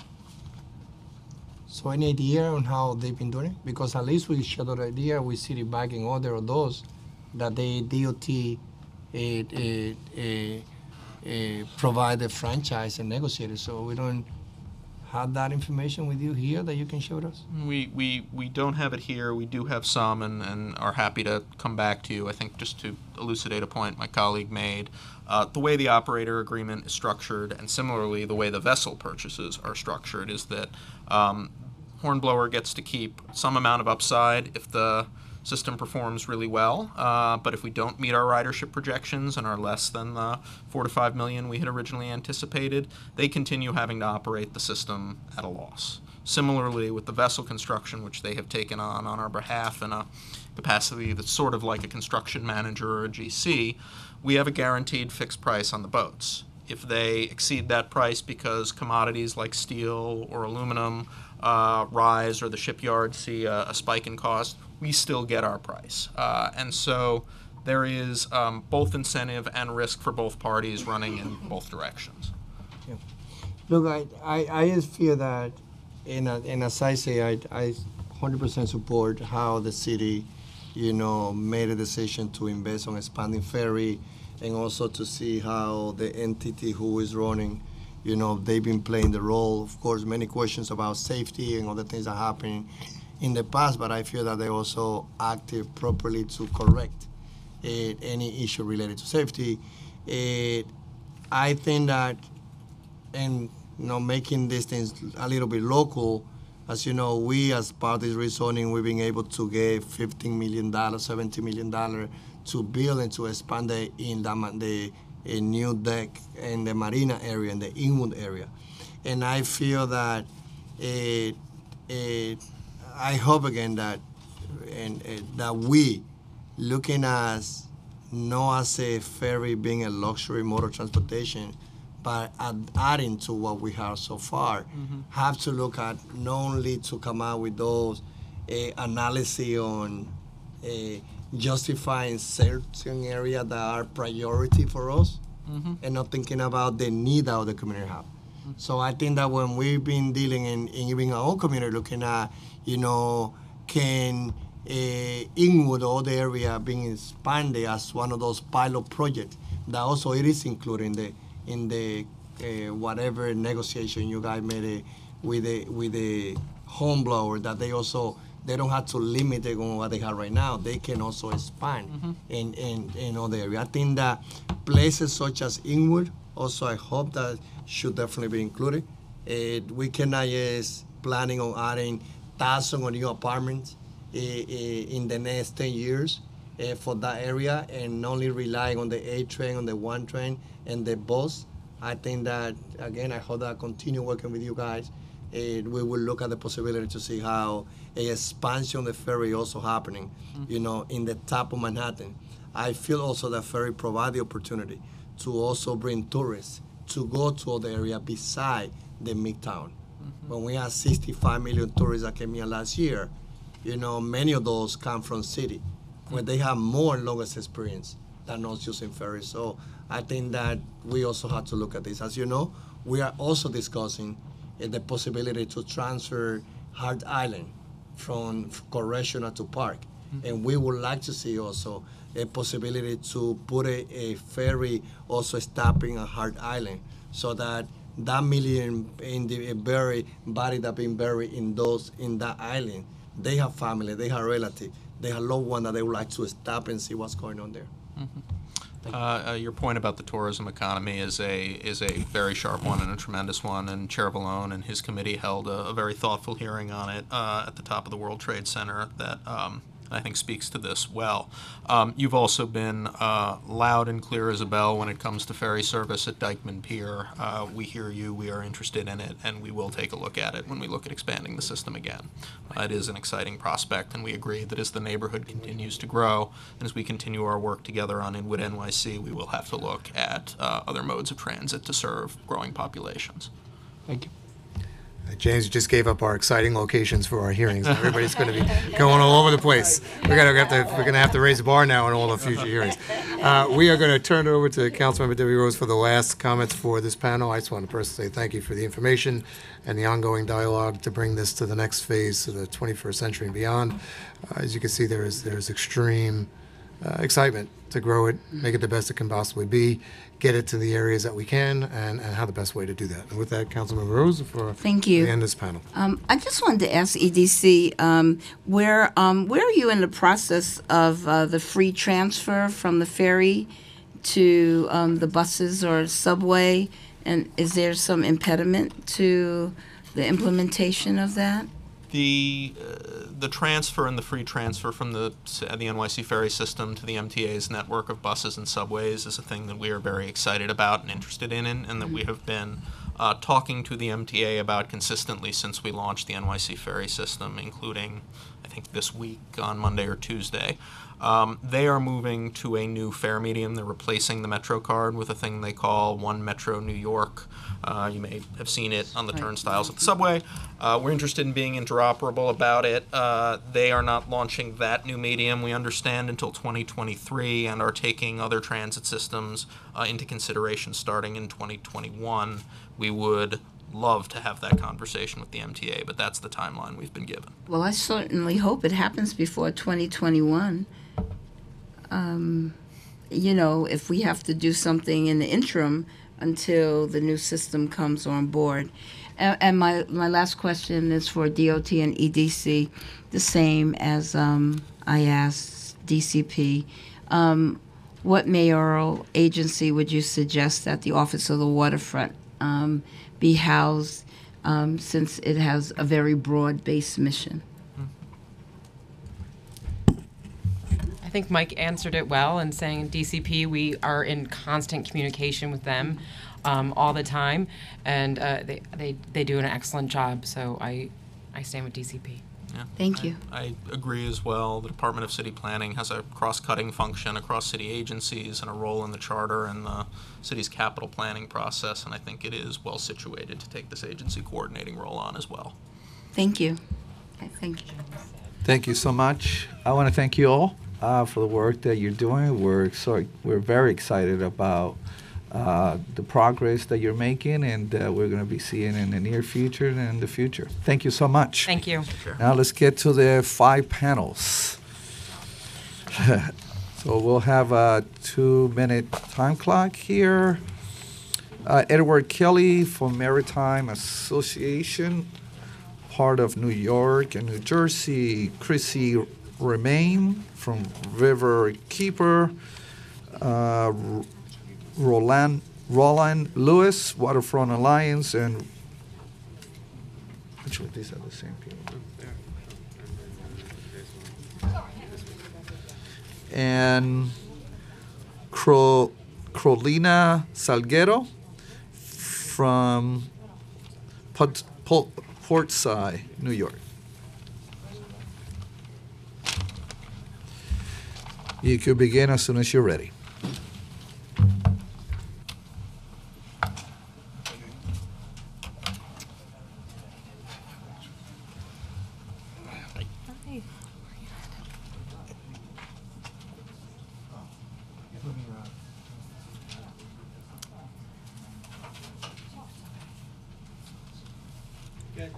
Okay, we're ready? Whoever's ready. You can begin. No swearing in. Only city agencies. Oh, no, I'm not going first. I'll go first. No fear. You? Ladies first? That's okay. My mother taught me ladies first, so I don't want to get in trouble. Mine's too. Ma Kelly is 93 years old and we're still all terrified of her. So, good afternoon. My name is Edward J. Kelly, and I am the Executive Director of the Maritime Association of the Port of New York and New Jersey. Please accept my comments as comments submitted on behalf of the over 550 paid corporate and individual members of the Maritime Association of the Port of New York and New Jersey. Since 1873, we've been a primary advocate for industrial interests and maritime industry in the port area. Since its founding, the waterways and waterfront of New York City have driven the economic success of the city, making it a preeminent center for trade, finance, jobs, and real estate development for our city, region, and nation. We believe that when compared to other world-class port cities, NYC waterways and waterfront is grossly underutilized and neglected. I'm glad that we're having this hearing today. It's unfortunate that we were not able to have it in the Waterfront Committee, which the City Council had dissolved some time back. We're thrilled to see that there's a reemergence of interest and support for waterfront activities. And we have to understand that there is both jurisdictional issues in and on the water as well as on the land itself. We believe a safe, secure, and shared waterway front is possible, and we look forward to continued discussions aimed at making the New York City waterfront the best that it can be. I will circulate my written testimony giving statistics regarding, but we do want to point out, as has been mentioned, our commercial maritime industry generates over 400,000 indirect full-time job equivalents, and due to the growth and massive infrastructure expenditures, including the 50-foot channel project, raising the Bayonne Bridge, Port Authority investment in expanded rail and access, deployment of ultra-large container vessels, all of these foregoing statistics are experiencing rapid and significant growth. A key point here is that as New York City makes plans for a future that projects an increased population, there must be planning for the movement of goods, people, freight, and services throughout the city. Waterborne transportation must be the cornerstone upon which future planning is based for a series of reasons, including currently underused capacity, environmentally friendly transport mode. It eases roadway congestion and takes trucks off the road, minimizes wear and tear on existing bridges, tunnels, and roadways, has very low cost to expand water transport infrastructure, minimizes impacts on environmentally sensitive communities, and it is the most fuel-efficient transport mode. Regarding 982, our specific comments are that if established, the Office of the Waterfront should not replicate the work or jurisdictions of neither EDC or DCP, but rather serve as an overriding or coordinating function to develop, implement, and monitor broad policies and affect cross-jurisdictional planning and objectives. The Office of the Waterfront should use the existing resources of EDC and DCP to create and implement plans for New York City waterway and waterfront that is diverse, safe, secure, environmentally sustainable, resilient, and economically viable. Since oversight of the Comprehensive Waterfront Plan and the Waterfront Management Advisory Board, as well as the Revitalization Plan, is already under the auspice of DCP, it would seem natural that the Office of the Waterfront would be housed within that group and that EDC would continue its efforts to incept and initiate creative enterprises to make optimal usage of waterway and waterfront assets to further the economic activities of the city. The Office of the Waterfront should be focused on overall. If you could begin to wrap it. That was that bell for. That was the bell. That's what I thought. It's unfortunate. Okay. We're probably gonna have questions, so trust Okay. me. We'll get to some of those issues. Well, our main issue is that the Office of the Waterfront should not replicate existing capabilities, and that this is a very complex and broad-reaching issue to look at waterfront. The Office of the Waterfront should be limited to oversight and not get bogged down in mundane issues that are already adequately and very effectively handled by other agencies, including Department of Parks, etc. Basically, I'll wrap this up. We stand ready to continue to talk, discuss, and bring this forward. It's in everyone's interest and the essential future of this city to provide waterborne transportation. It's just too expensive and virtually impossible to continue any other way. Thank you. Thank you. Thanks, Ed. Hi, I'm Christy Ramine. I'm Riverkeepers Project Coordinator, and I genuinely thank you for the opportunity to testify here today. For those of you who don't know, Riverkeeper is a member-supported watchdog organization dedicated to defending the Hudson River and its tributaries and protecting the drinking water supply of 9 million New York City and Hudson Valley residents. As part of our mission, we sample water quality throughout New York City, monitor city shorelines for evidence of pollution, and fight to ensure shorefront development proceeds in a sustainable manner. As we've heard today, the terrain of New York's 520-mile coastline varies greatly, from nature preserves, beaches, and boat launches, to residential and heavy industrial use, from fertile wetlands to barren bulkheads. The greatest issue plaguing our shores today, however, no matter the use, stems directly from frequent sewage discharges during rainfall and the resulting poor water quality. In the near future, sea level rise will also impact nearly every single waterfront property. The complexities of these varied uses and the challenges they face warrant coordinated oversight from a new Office of Waterfront. Therefore, Riverkeeper supports Introduction 982, but we believe there are important changes necessary to make the legislation successful. First, it must be noted that a tremendous portion of the city's land would be effective.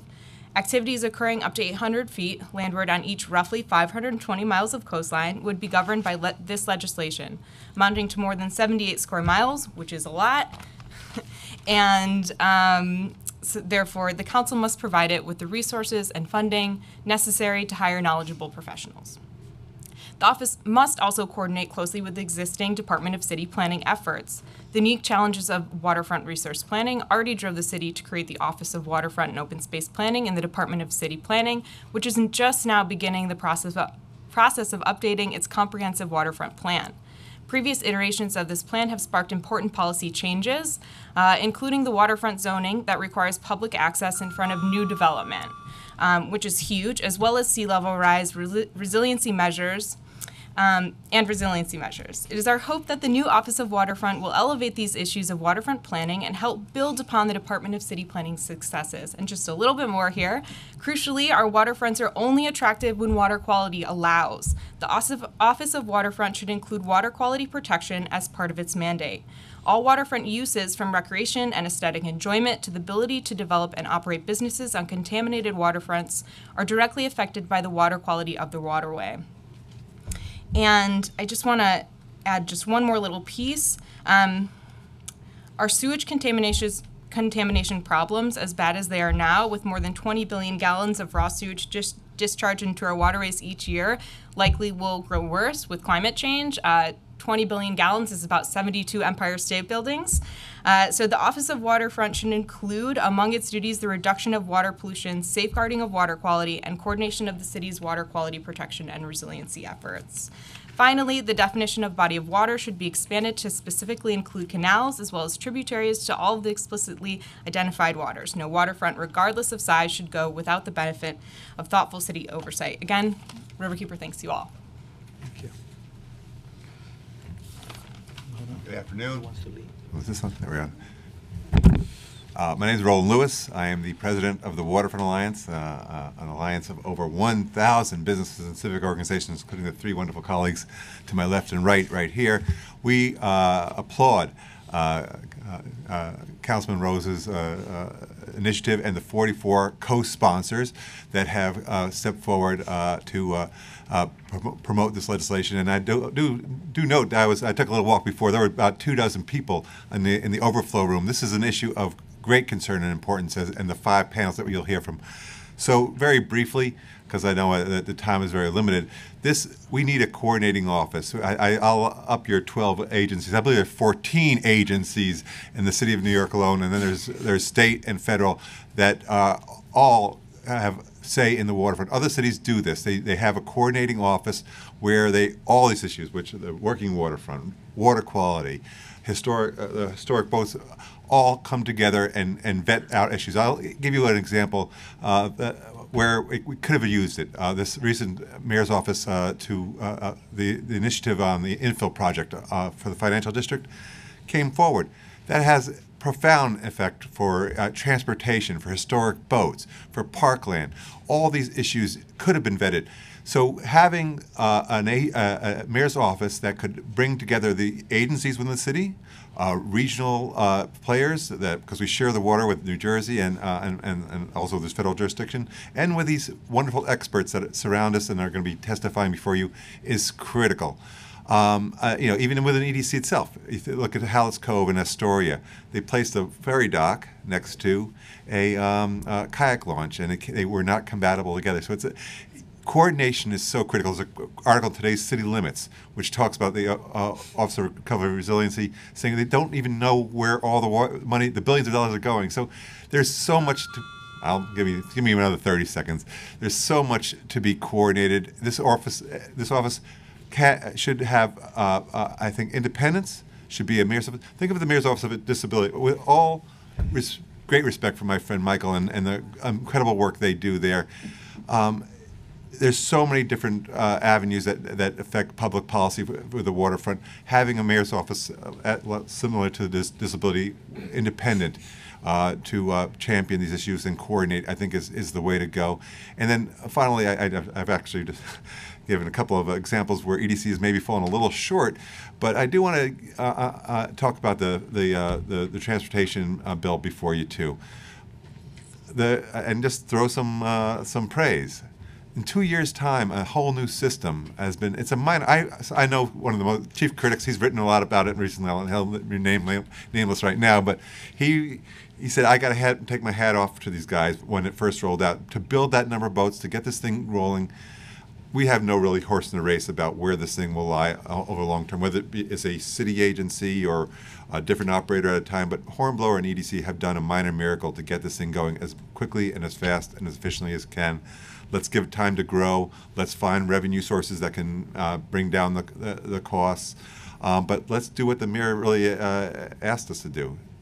Find underserved neighborhoods that need transportation by water and make it at an affordable price. All right, Ding, I'm done. Before you testify, I just want to recognize we've been joined by Councilmember Levin and Kalos. Hi, I'm Carlina Salguero from Portside, New York. We're an award-winning maritime nonprofit founded in 2005 in Red Hook. Thanks for covering this. We are all about the waterfront. That's entirely our mission. So thrilled that you've picked this topic, though I have to say this really merits at least 2 hearings and more than 2 minutes. I mean, each of these topics alone is enormous. So, and also, I would suggest in the future some more background information before it comes in. I mean, this was incredibly short notice. My apologies that our written testimony is terribly long, but it was like a scramble to try and figure out what's going on. So in terms of the Office of the Waterfront, what I want to say is that New York City is really notorious on the eastern seaboard for its being a very difficult place to be a boat of every type. The way Portside puts it is that we've lost the fluency in the maritime language here, so we think it's a great idea to have an Office of the Waterfront. Like maybe Ed Kelly Maritime Association idea, it's being an oversight.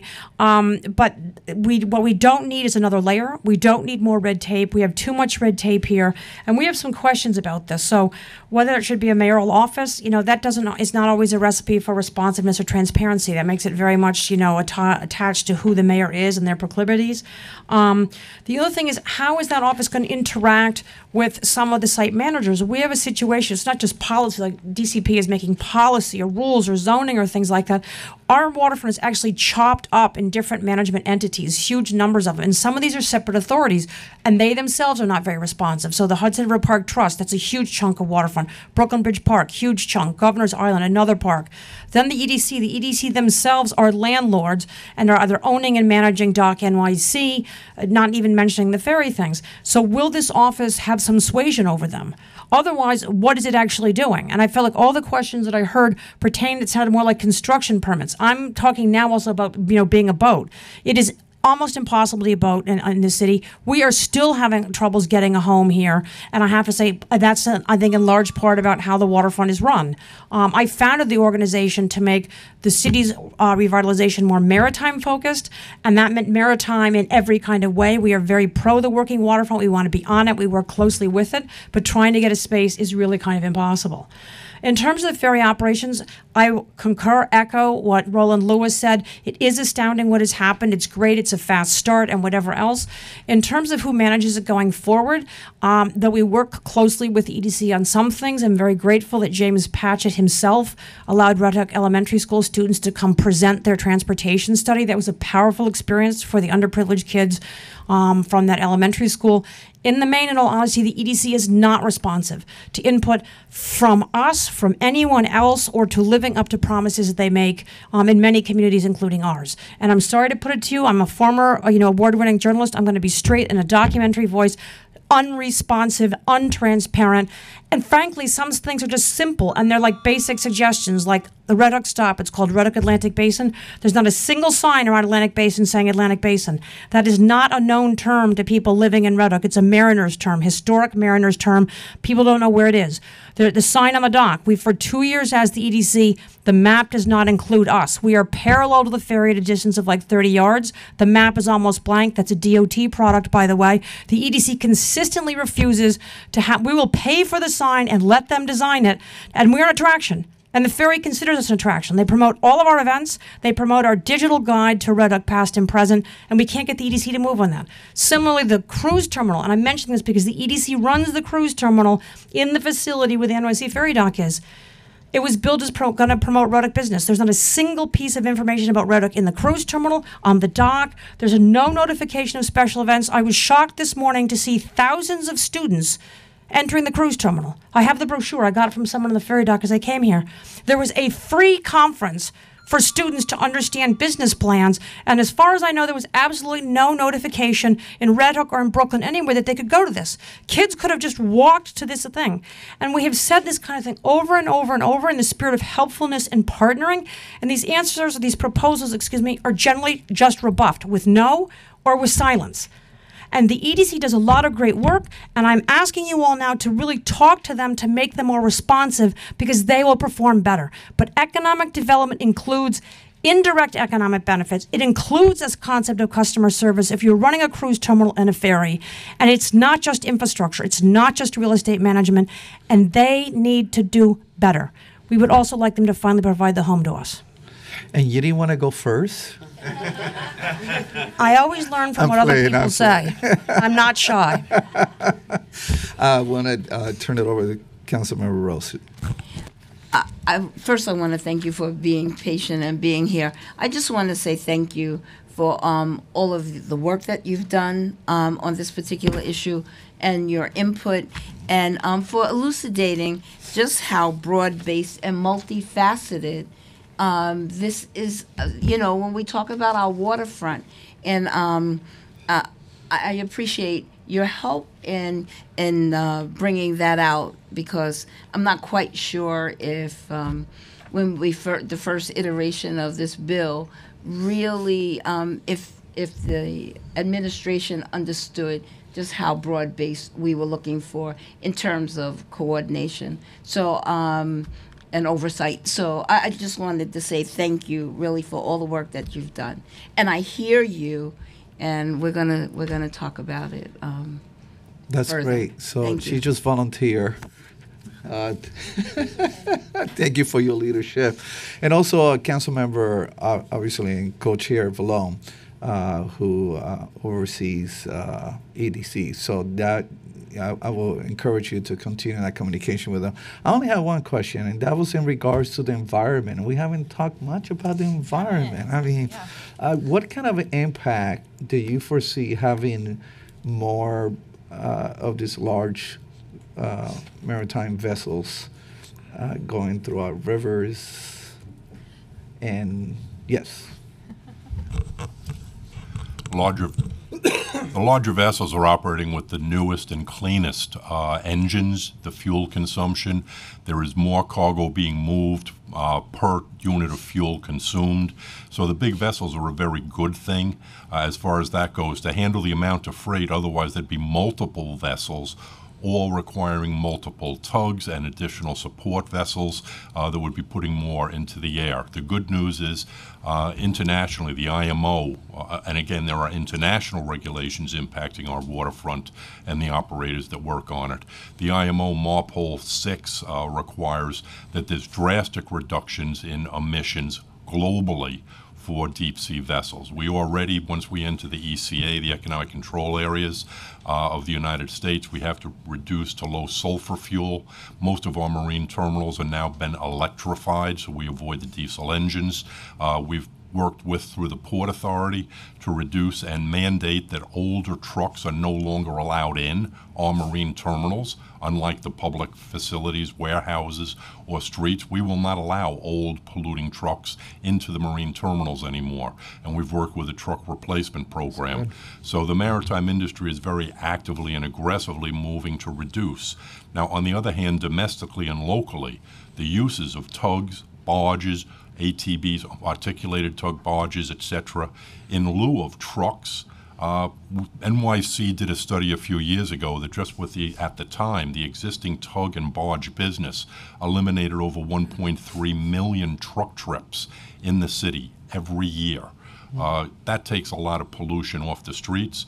The other benefit is societal. There's less wear and tear on bridges, tunnels, etc., that the taxpayers have to improve. Can anybody raise their hand and tell me they've seen a pothole in the water?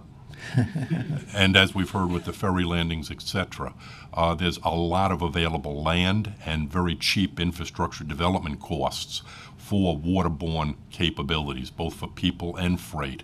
NYC is initiating the $100 million NYC freight program that's going to help to bring more freight and people onto the water.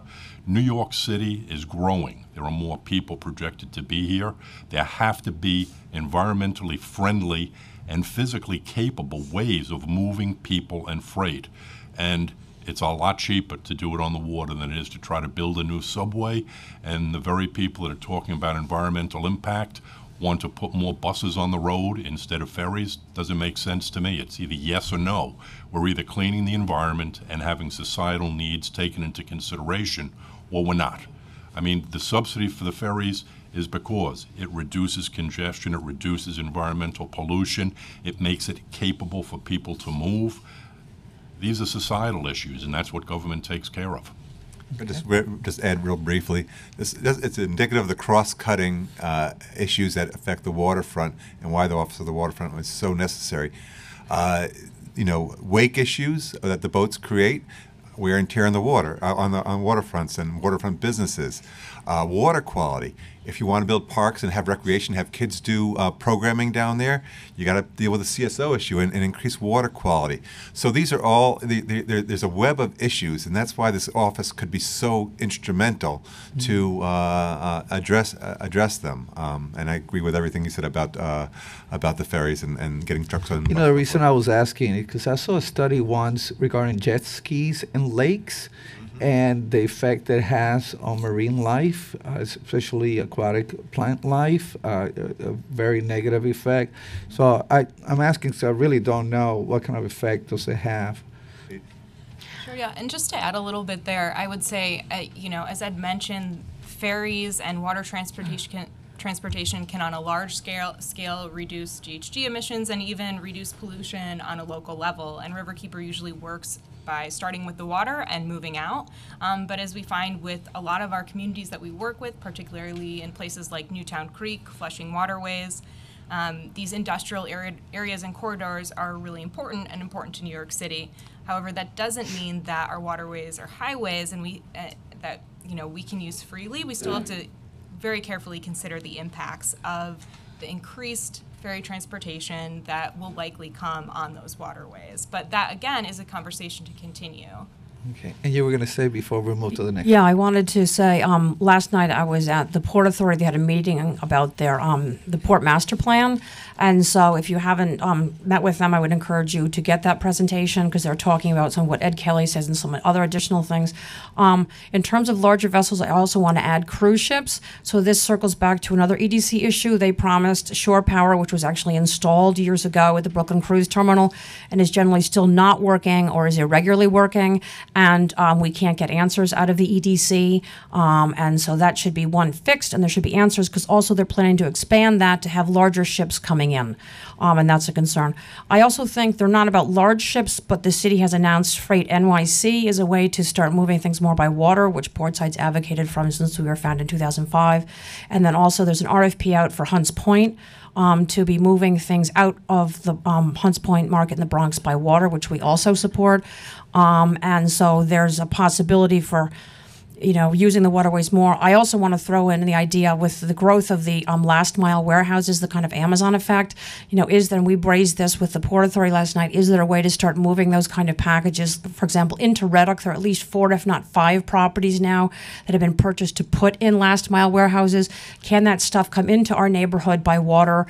Partly because there's a port there, but just in general. Otherwise, you're trucking in and trucking out into a place like that. And in the case of Red Hook, right before the BQE cantilever is going to be taken down, they're buying this property to inject more trucks.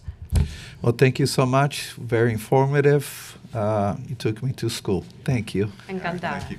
Gracias. Thank you. Let's move with the next panel. Katie Mosher from Billion Oyster Project and New York Harbor School, Kara Meyer from Plus Pool, Sean Campion from Citizens Budget Commission,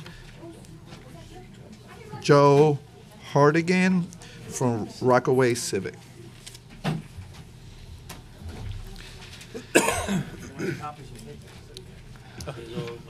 You can get the sergeant. Yeah, thank you. Folks, we're still in session, please. Private conversations outside.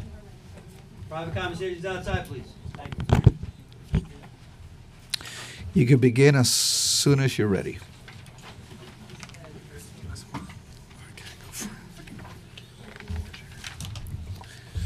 And again, don't feel obligated to read if you have a large testimony. If you just want to go, vocal and just get to the main points within the time allowed. Okay. Okay. Thank you. Joe Hardigan from Rockaway, Queens, ferry advocate for 24 years. I attended all of the city EDC meetings on the pre-bid contracts for the ferry. I have some different concerns. I filed a complaint with the Inspector General and a few other things. You can read all that testimony there. I've heard a lot of misinformation given here on the cost of the train and the ferry. One of the things that I recommend, let's get back to EDC. We've all had problems with EDC. We're all frustrated with EDC. Since James Pritchett has come into being, there's been less frustration. I would have to say that the new people that work at EDC with the ferry are doing a pretty good job. But anyway, you sit here and you talk about ferry service. Shouldn't you just do this? Ask C Street, a ferry operator for 20 years in New York Harbor, no subsidy, and is building brand new boats will do 50 miles an hour. He's going to probably bid on Glen Cove. If he bids on Glen Cove, then he could stop in the Bronx. He could stop in Bayside. What is the cost? You come here, I've heard the same thing at transportation meetings, you quote the same material over and over again. You have to come in here and have somebody that can verify what the costs are. EDC said a ferry boat costs, 150 passenger ferry boat costs $5 million. Well, Director Shipyard can build a 320 passenger ferry boat built in New York State for $5 million and do 32 knots. So did anybody on the city council read the ferry contract? It's 186 pages. If you didn't, or nobody on your staff did, how could you sit here and ask them questions? So anyway, the other city council members said about the ferry service into Rockaway. The average income where that ferry boat comes in is $48,000. He gave out misinformation. 1 mile each way of the ferry dock, it is only $48,000. And where the ferry dock is in Rockaway, it's in the middle of the island. There are things that can be done to reduce ferry costs. The Rockaway ferry, for example, if it went into Kennedy Airport, we'd go to a voucher system. But my last thing is, I would ask C Street, you go on their boat, take all the city council members, so now that you know what it would cost to go from the Bronx, to go from Bayside. That's my suggestion to you. Thank you very much. My name is Kara Meyer. I'm from Friends of Plus Pool. We are, if you haven't heard of Plus Pool, we are building a water filtering floating swimming pool in the New York Harbor. Here's a little image here. And we have been working, we're a grassroots environmental community-driven effort. We had 11,000 signatures, petitioners over 1 month. We had 5,000 supporters on Kickstarter who launched the project. And we, a couple years ago, formed a nonprofit. We now have serve 100,000 people across the city through water quality programs, education, STEM, as we're working to provide free and safe access to the river through Plus Pool. Plus Pool, for the past 4 years, we've been working with the mayor's office to both cite and permit or understand the permitting regulatory structure for Plus Pool, which has been crazy. Talk about 12 agencies. Yes, many, many agencies involved. But more recently, in the past 3 years, we've been working with EDC and Small Business Services. Also still very confused about why Small Business Services controls any of the waterfront or waterfront permitting on a water quality project and gone through the permitting and regulatory process with the Army Corps and DEC and all of that. And so we're just here to testify that, we truly believe that an Office of the Waterfront would be very useful given all the experience we've had as a young organization coming through grassroots community efforts and not knowing anything about anything. The online navigation system, sure, it's informative, but it's a very, very detailed, involved process. And for projects that are unique like ours and super innovative, there's no existing regulatory structure, so you're kind of creating new regulations, and that's only going to happen more and more as we continue to go back to the waterfront. One of the main issues we've had in many ways is that who owns the water and who controls it, and it's, different agencies across different areas. So, we believe that the citizens can own the water. It's only for us. And that's why we want to provide clean and safe access to it. And so that's why we support that a waterfront office that can ensure that that continues to be true with all of the various projects we've been talking about here today.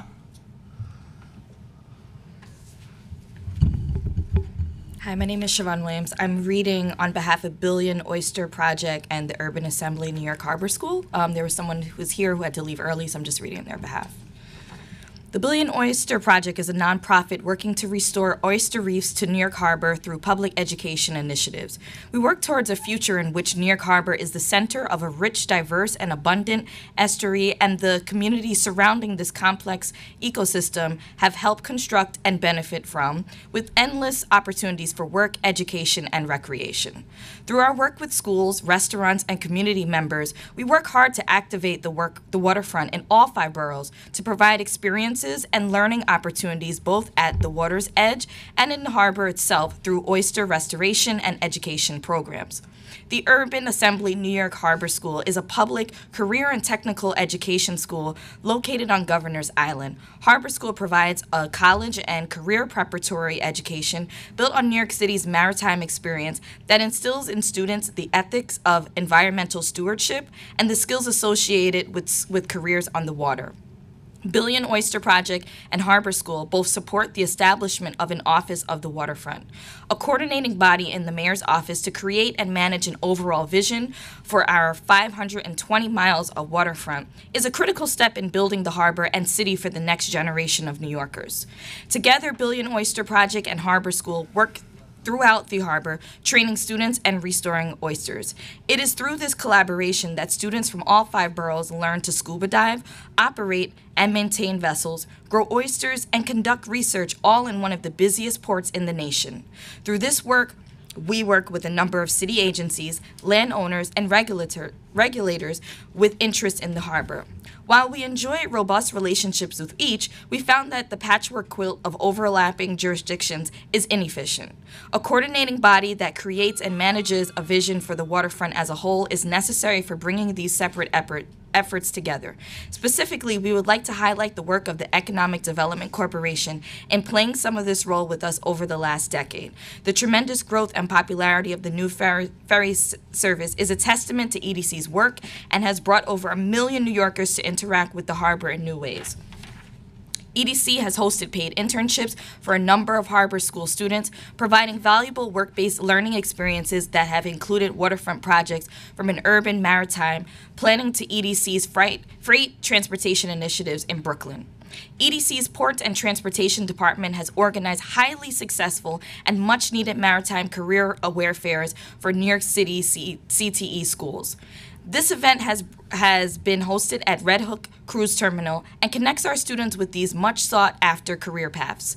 Over 300 Harbor School students have participated in this event, even taking a New York City ferry to their fair crewed by Harbor School alumni captain and deckhands. What better inspiration for our students to pursue these unique career paths? EDC has participated in the citywide Career and Technical Education Advisory Board for Automotive and Transportation, connecting DOE, industry professionals, and educators to address industry demands for future workforce. Finally, EDC has always facilitated a great working partnership with Dock NYC for the Harbor School's training vessels. The support and collaboration of EDC has been instrumental for both Billion Oyster Project and Harbor School. The establishment of an Office of the Waterfront would build on this and other partnerships and allow us to continue preparing students for careers on the water and restoring New York Harbor to the great natural resource and public space it should be. Thank you for holding this hearing. My name is Sean Campion. I'm a Senior Research Associate at the Citizens Budget Commission. CBC is a nonprofit, nonpartisan think tank whose mission is to achieve constructive change in the finances and services of New York State and New York City governments. In interest of time, I'll sort of give an abridged version of our testimony. Our report, Swimming in Subsidies, identifies a number of the reasons why the cost of NYC Ferry have been so high to date. A number of them have been mentioned earlier in this hearing. The city has made choices to design long routes that are costly to operate, to charter vessels, to meet seasonal and weekend ridership demand, and to charge a fare that's equal to the subway fare rather than to premium transit options like express bus routes and other ferry systems, which charge higher fares that are commensurate with their higher operating costs. And as a result, the NYC ferry system has recouped just 22% of its operating costs through fare revenue to date. The bill before us today would call for transferring control of New York City Ferry from EDC to a newly created Director of Ferry Operations within DOT.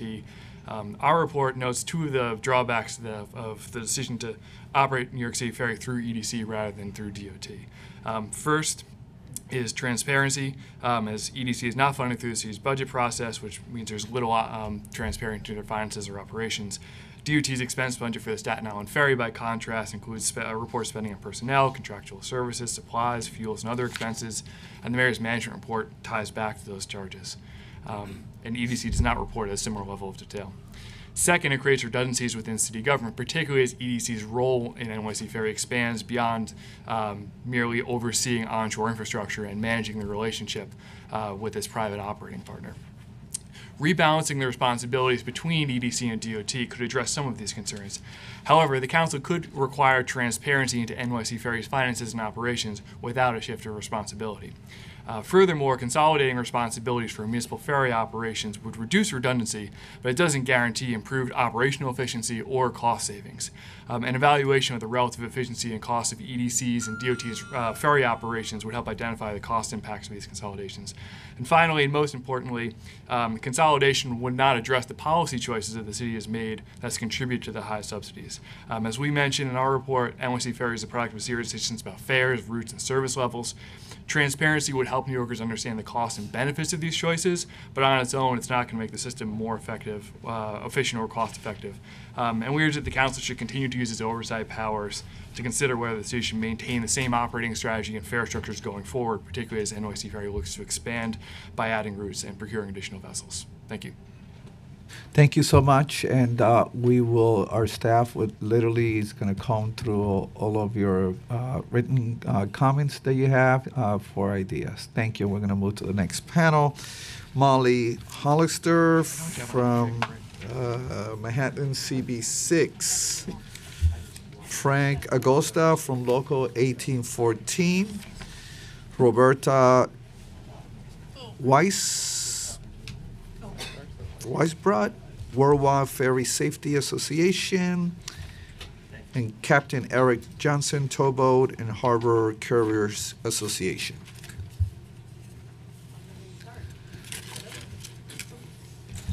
Hello, good afternoon, Chairs Cabrera and Rodriguez, and I was going to say council members, but I think, my name is Molly Hollister. I'm the chair of Manhattan Community Board 6, and I will edit my my remarks down a little bit, but you have the full testimony there. I'm here to speak in support of Intro 982, and Manhattan Community Board 6 stretches from 14th Street to 59th Street in Manhattan along the East River. Our waterfront has been it's been a priority for us for years. We've been focusing on it with a 197A plan and other community-based plans as a focus. It's been plagued by numerous problems. To mention a few, it's been impossible to walk the length of our waterfront because of our waterfront esplanade has significant gaps. It's adjacent to the FDR Drive, which of course is a big obstacle in a lot of ways. A stroll or bike ride along the waterfront is not salubrious, but rather noisy and unpleasant. Further still, multiple segments of the precious waterfront, little waterfront that we have access to are occupied by uses that are deleterious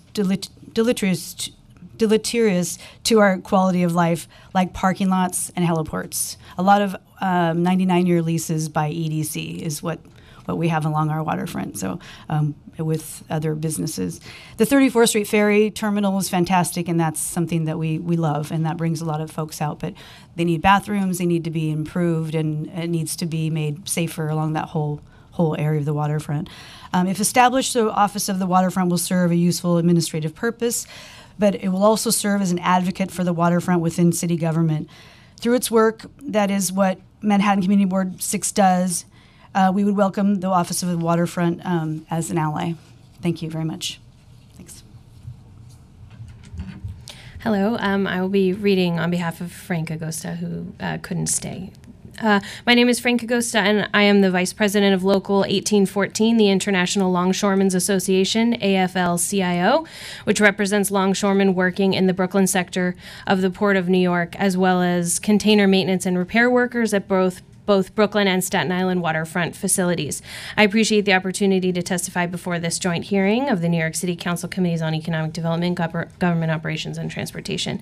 The maritime industry in New York represents approximately $3.6 billion in personal income for New Yorkers, while its inland waterways contribute about $300 million annually to the city's economic output. The Port of New York supports tens of thousands of jobs in New York City, some of which are performed by the longshore and waterfront workers represented by Local 1814. It is important to understand the pivotal role that the New York City Economic Development Corporation, EDC, has played and continues to play in the resurgence of waterfront commerce in the New York City sector of the port. The impetus of that resurgence has been the ability of EDC to garner and coordinate the support of many stakeholders in maritime commerce, including local community organizations, industry groups, employers, labor organizations, and other governmental agencies. Not an easy task. It is EDC's sensitivity to the interest of all those stakeholders that allows for the advancement of common sense proposals to increase the city's share of port commerce. EDC's formulation in 2018 of the Freight NYC Plan demonstrated its ability to serve as an incubator for innovative approaches to modernizing the city's aging freight distribution systems and increasing development of its maritime and rail assets. The objective of the plan is to increase maritime capacity, expand rail freight services, develop freight hubs, and utilize clean trucks, all while creating nearly 5,000 good-paying jobs and generating incalculable environmental dividends in the process.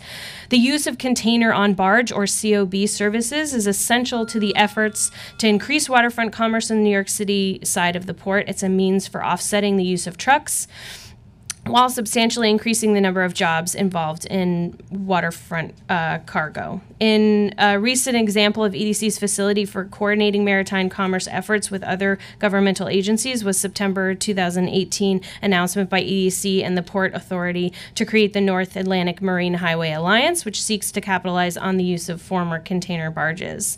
In that context, EDC was also able to garner support for the support of DOT's Maritime Administration. So I won't continue because I'm over time, but EDC has a longstanding maritime background. Yeah. Well, thank you so much for your testimony. We value it, and we'll definitely be reading above whatever you stated here today. Thank you. Thank you. Thank you so much. And for the last panel, we have Captain John Napo, Senior from Maritime Technology at King's College, Robert Boulder from Cornell University, and someone who didn't put their name from SUNY Maritime College. And if that is you, we need your name.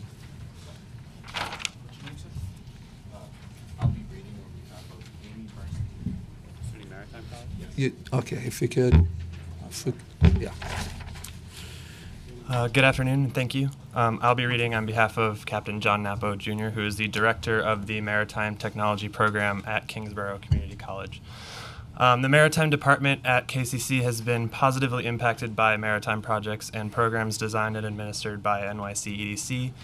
The NYC Ferry Program has had a tremendous impact on Kingsborough students and the program in general. For students, many have had their first real job experience working on the ferries. Working as deckhands, they can pursue their education while earning a wage for daily living and education expenses.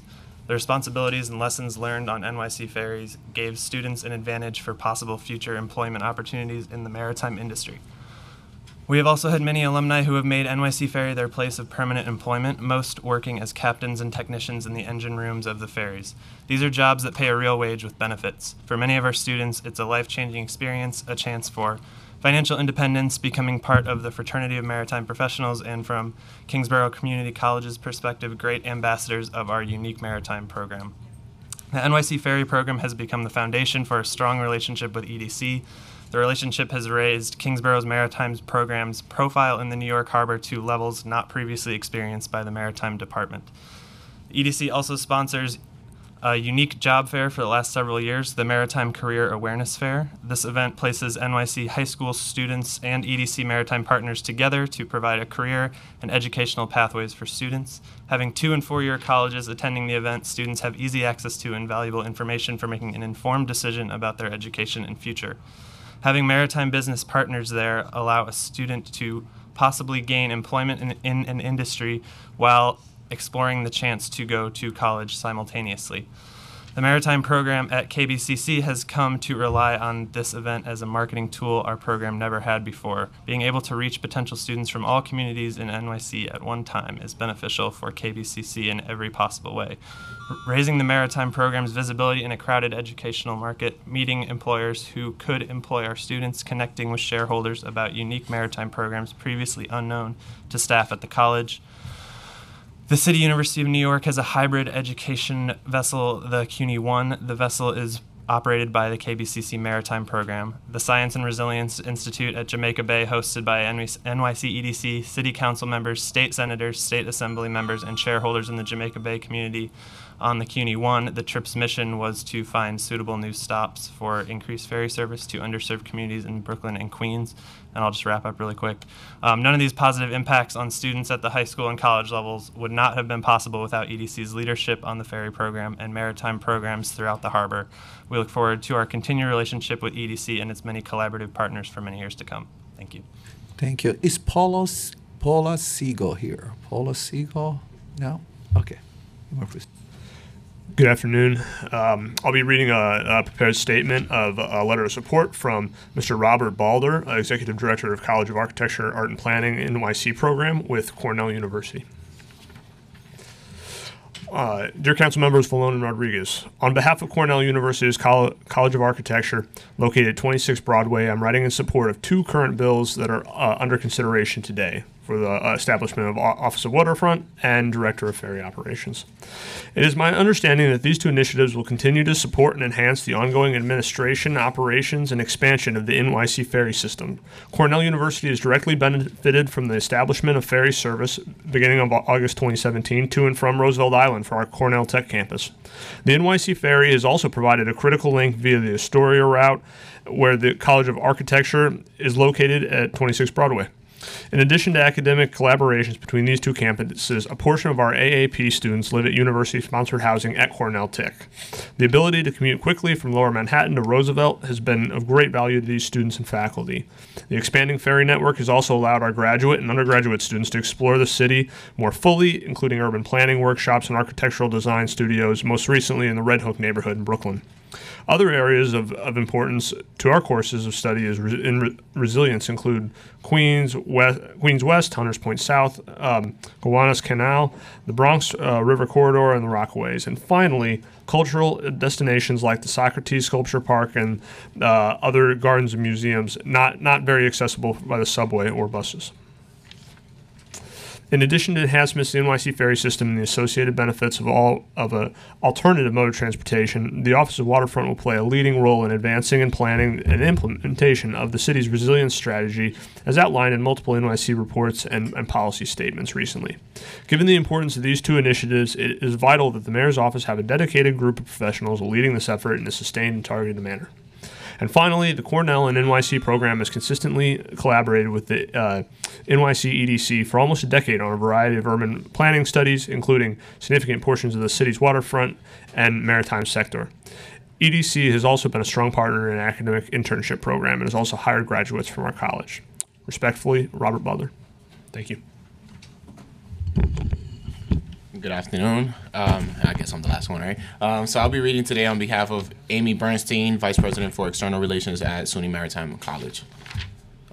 For close to 150 years, SUNY Maritime College, SUNY Maritime College applauds NYCEDC. For close to 150 years, SUNY Maritime College has been at the forefront of educating and training mariners and providing a large percentage of maritime workforce to the New York City region. Over the past several years, the college, its alumni, and students and New York's maritime industry at large have benefited greatly from the ambitious maritime workforce initiatives set forth by NYCEDC. In the past 2 years, NYCEDC has co-sponsored 2 important symposiums at SUNY Maritime.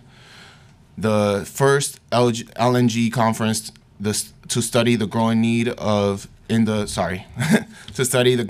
the liquid natural gas industry and how it will show impact of the maritime industry.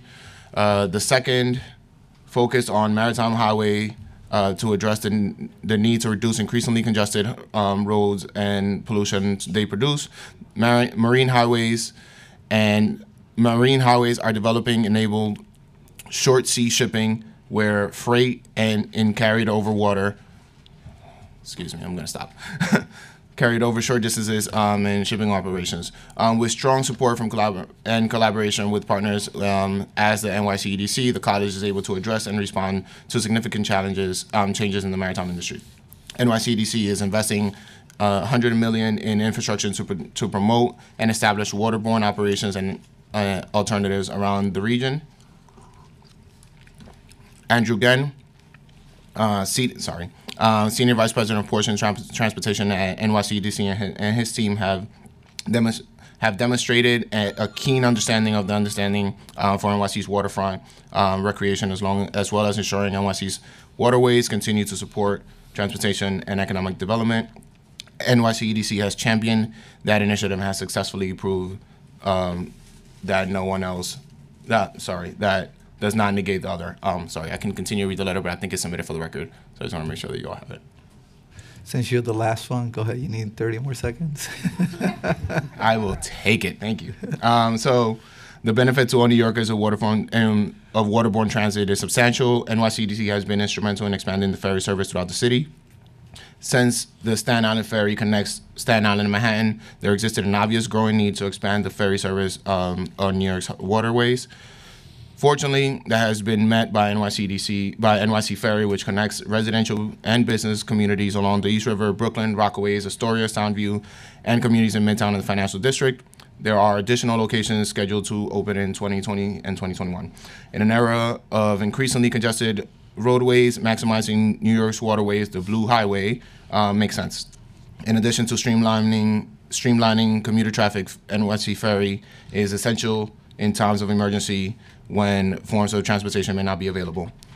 The recent establishment of the ferry landing at Soundview in the Bronx proposed a landing in Ferry Point Park, and the proposed landing at Ferry Point Park provides SUNY Maritime College's students, faculty, staff, and neighbor residents a quick, inexpensive transit alternative between the Bronx and New York City's other boroughs. SUNY Maritime is proud to have trained nearly 25% of the crews who work on NYC Ferry. Well, thank you so much, and thank you for your testimony. And in conclusion, I'd like to express my gratitude to Zach Harris, who today is his last day in the council. He's a financial analyst. You always serve with such a dignity, integrity, and just a heart of service. It's just a really enjoyable experience working with you. Mm-hmm. And with that, we'll let you close today's meeting. Thank you, Councilman.